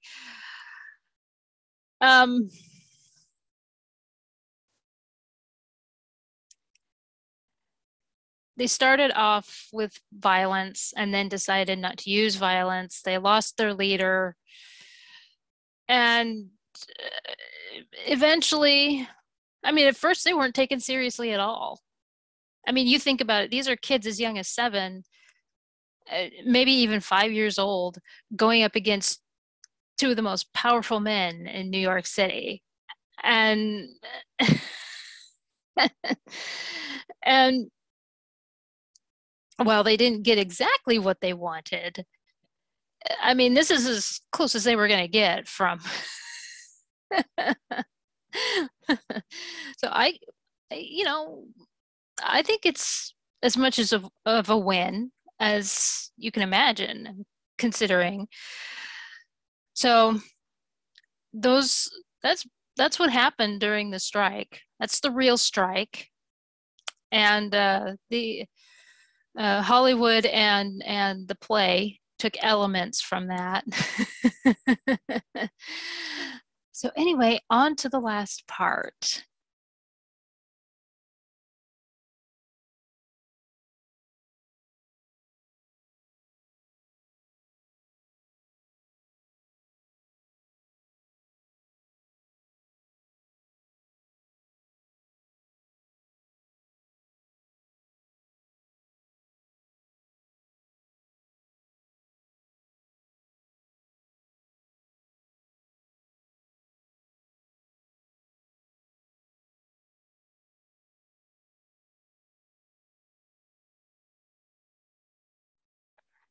So what exactly happened after the strike?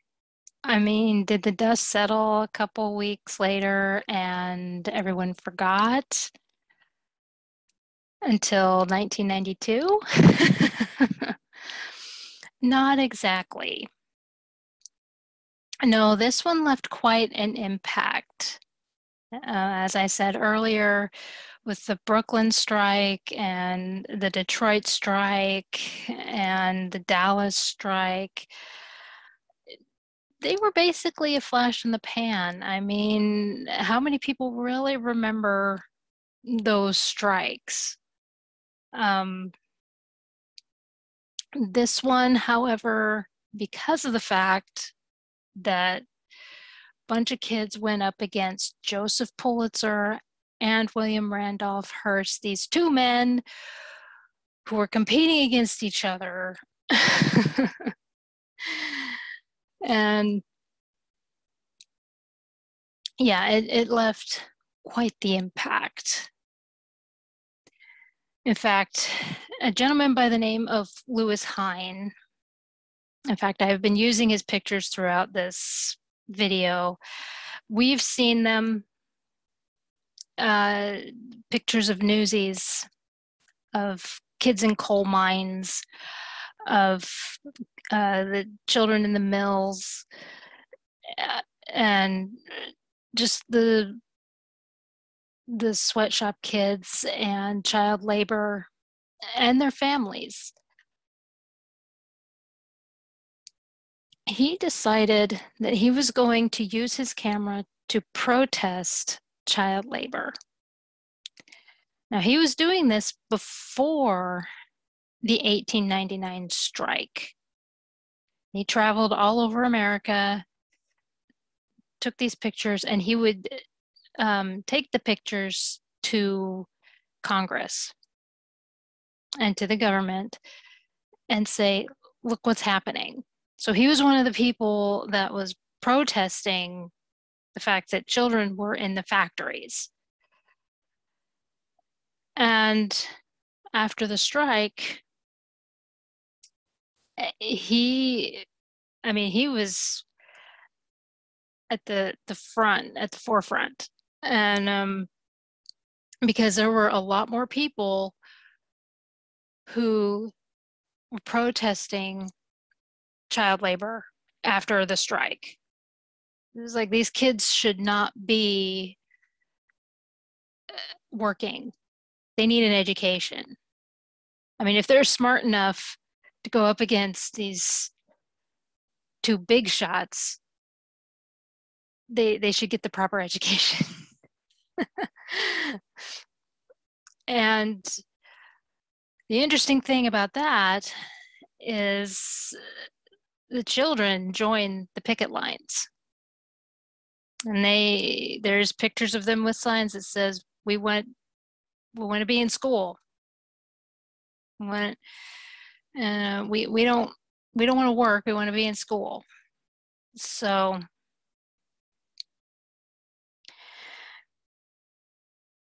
but of course, Congress had to drag their feet, and because that's what the government does. It stalled in the 20s. And finally, in the 30s, child labor laws passed. But man, it took a lot of fighting. You know, people as far back as 1850s,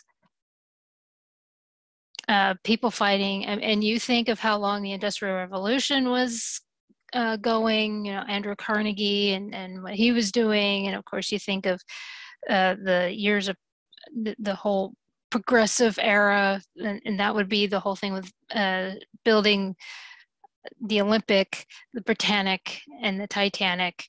And yeah, that was the age of progress.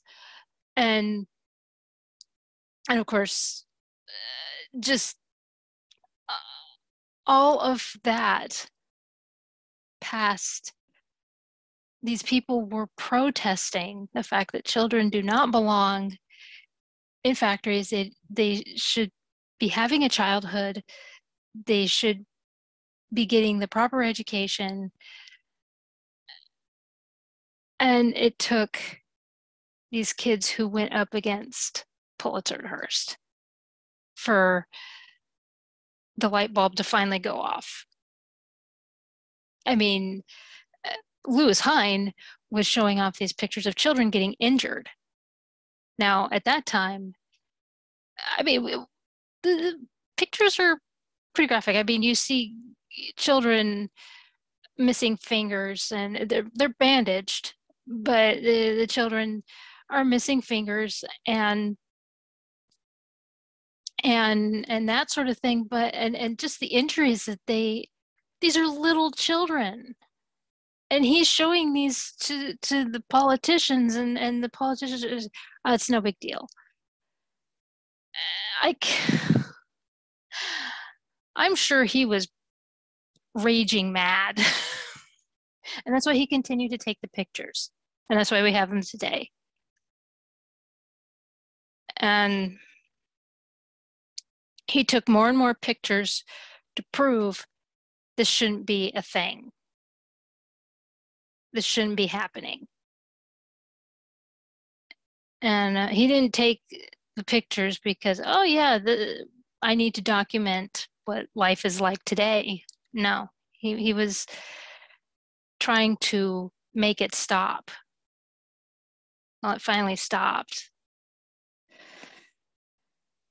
So finally in the 30s, almost 100 years later, you think about it, just 20 years, and then it would have been 100 years that people were protesting the living daylights out of kids just getting out of the factories. So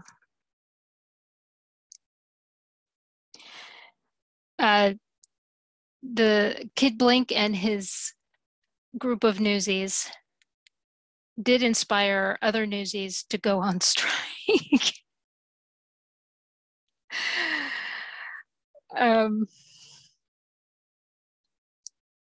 But you know that is going to happen.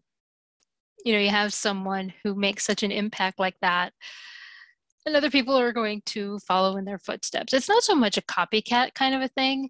It's just, like I said before, like with the Newsies who were reading the newspaper, you know, Kid Blink and his group reading the newspapers, selling the newspapers, seeing the trolley strikes and the strikes, you know, like the Brooklyn strike and everything. They're reading that and they're saying, I could do that.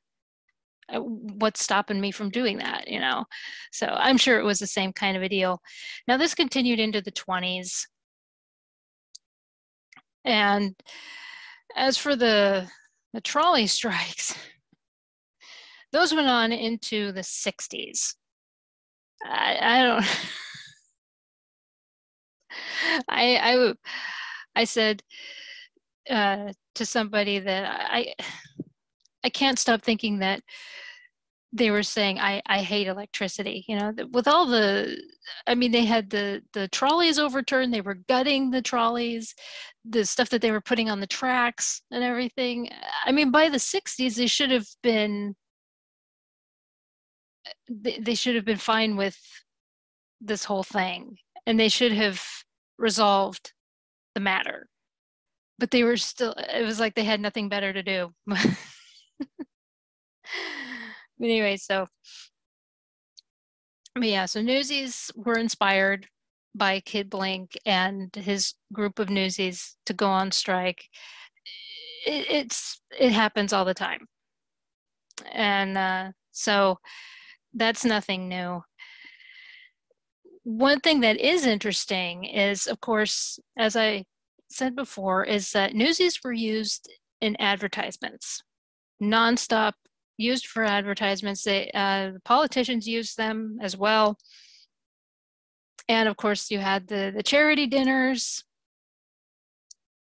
and all that. Well, after the strike, you saw them quite a bit in film. And I did bring that up. You saw them, and they made a lot of film, a lot of movies with Newsies in them, journalist movies, but of course there was also the movies with Newsies in them. Another thing is that when comic books became popular, they had Newsies in them. Of course, when you have superheroes like Superman and Batman and those type, of course, Superman with Daily Planet, they need the Newsie to stop by, you know, this paper boy to be there. So they were showing up a lot more. And so, in fact, I did a video about this Thanhouser kid, and she did quite a few movies for Thanhouser Company where she was a newsie. The name they used quite a bit was Ragsy. So, and so, and into the 30s, you saw, and there was also radio shows where they used Newsies. You heard like extra extra, read all about it. And I think Green Hornet, the radio show for Green Hornet, had a Newsie start off every episode with a Newsie saying that. So Newsies weren't used for advertisements. They weren't used anymore. You know, politicians weren't using them. It wasn't for charity whatevers anymore. They were actual people. They were seen as actual people now. And so, in fact, I've seen quite a few of these document films that started popping up in the 40s showing occupations. And one of them was of a newsboy selling his newspapers, and it followed him around. So that tells me that they saw newsboys, a paper boy, as a occupation, and instead of just, you know, just a kind of scenery. So, unlike the other strikes before,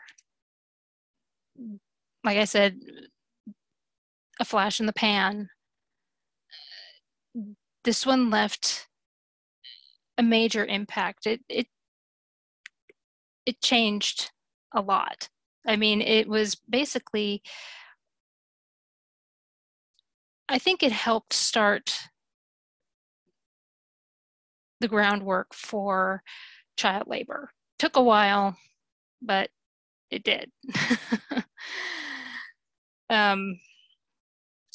And finally, the Newsies were seen as people.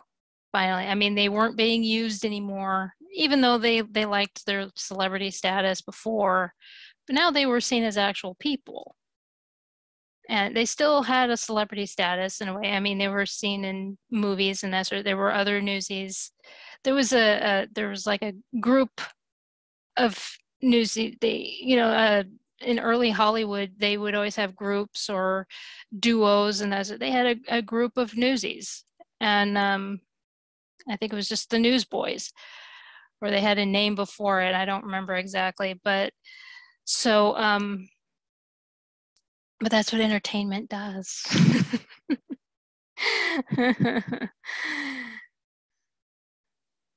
And uh, DC Comics had what was called the Newsboy Legion in 1942. Jack Kirby and oh shoot, I'm blanking on his name. Oh, what was it? What was it? What was it?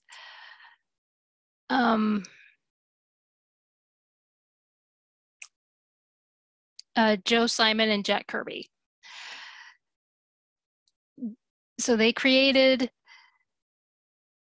this Newsboy Legion in 1942.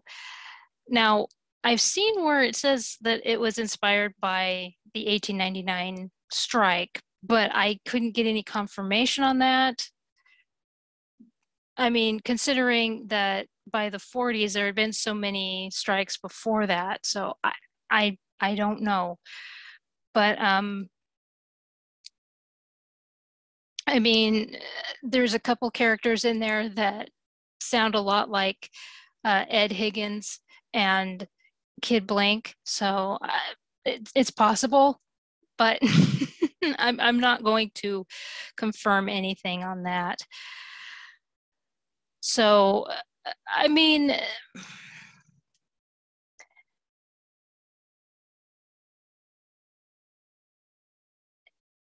it did leave an impact. It did die down eventually until 1992. We all know that. But I think the great thing about the movie and then later the Broadway show is that we are remembering the history of it. You know, that this actually happened. And that these kids fought against two powerful men, and that these kids, the struggles that they went through. I mean, we research it all the time. A lot of us do. Some of us just enjoy the movie or the Broadway show. There's nothing wrong with that. Absolutely nothing wrong with that. But so they have left their mark in history, whether they knew it or not. I mean, I'm sure that when they were 7 years old, they didn't even know what they were doing. They were just having fun tearing up papers.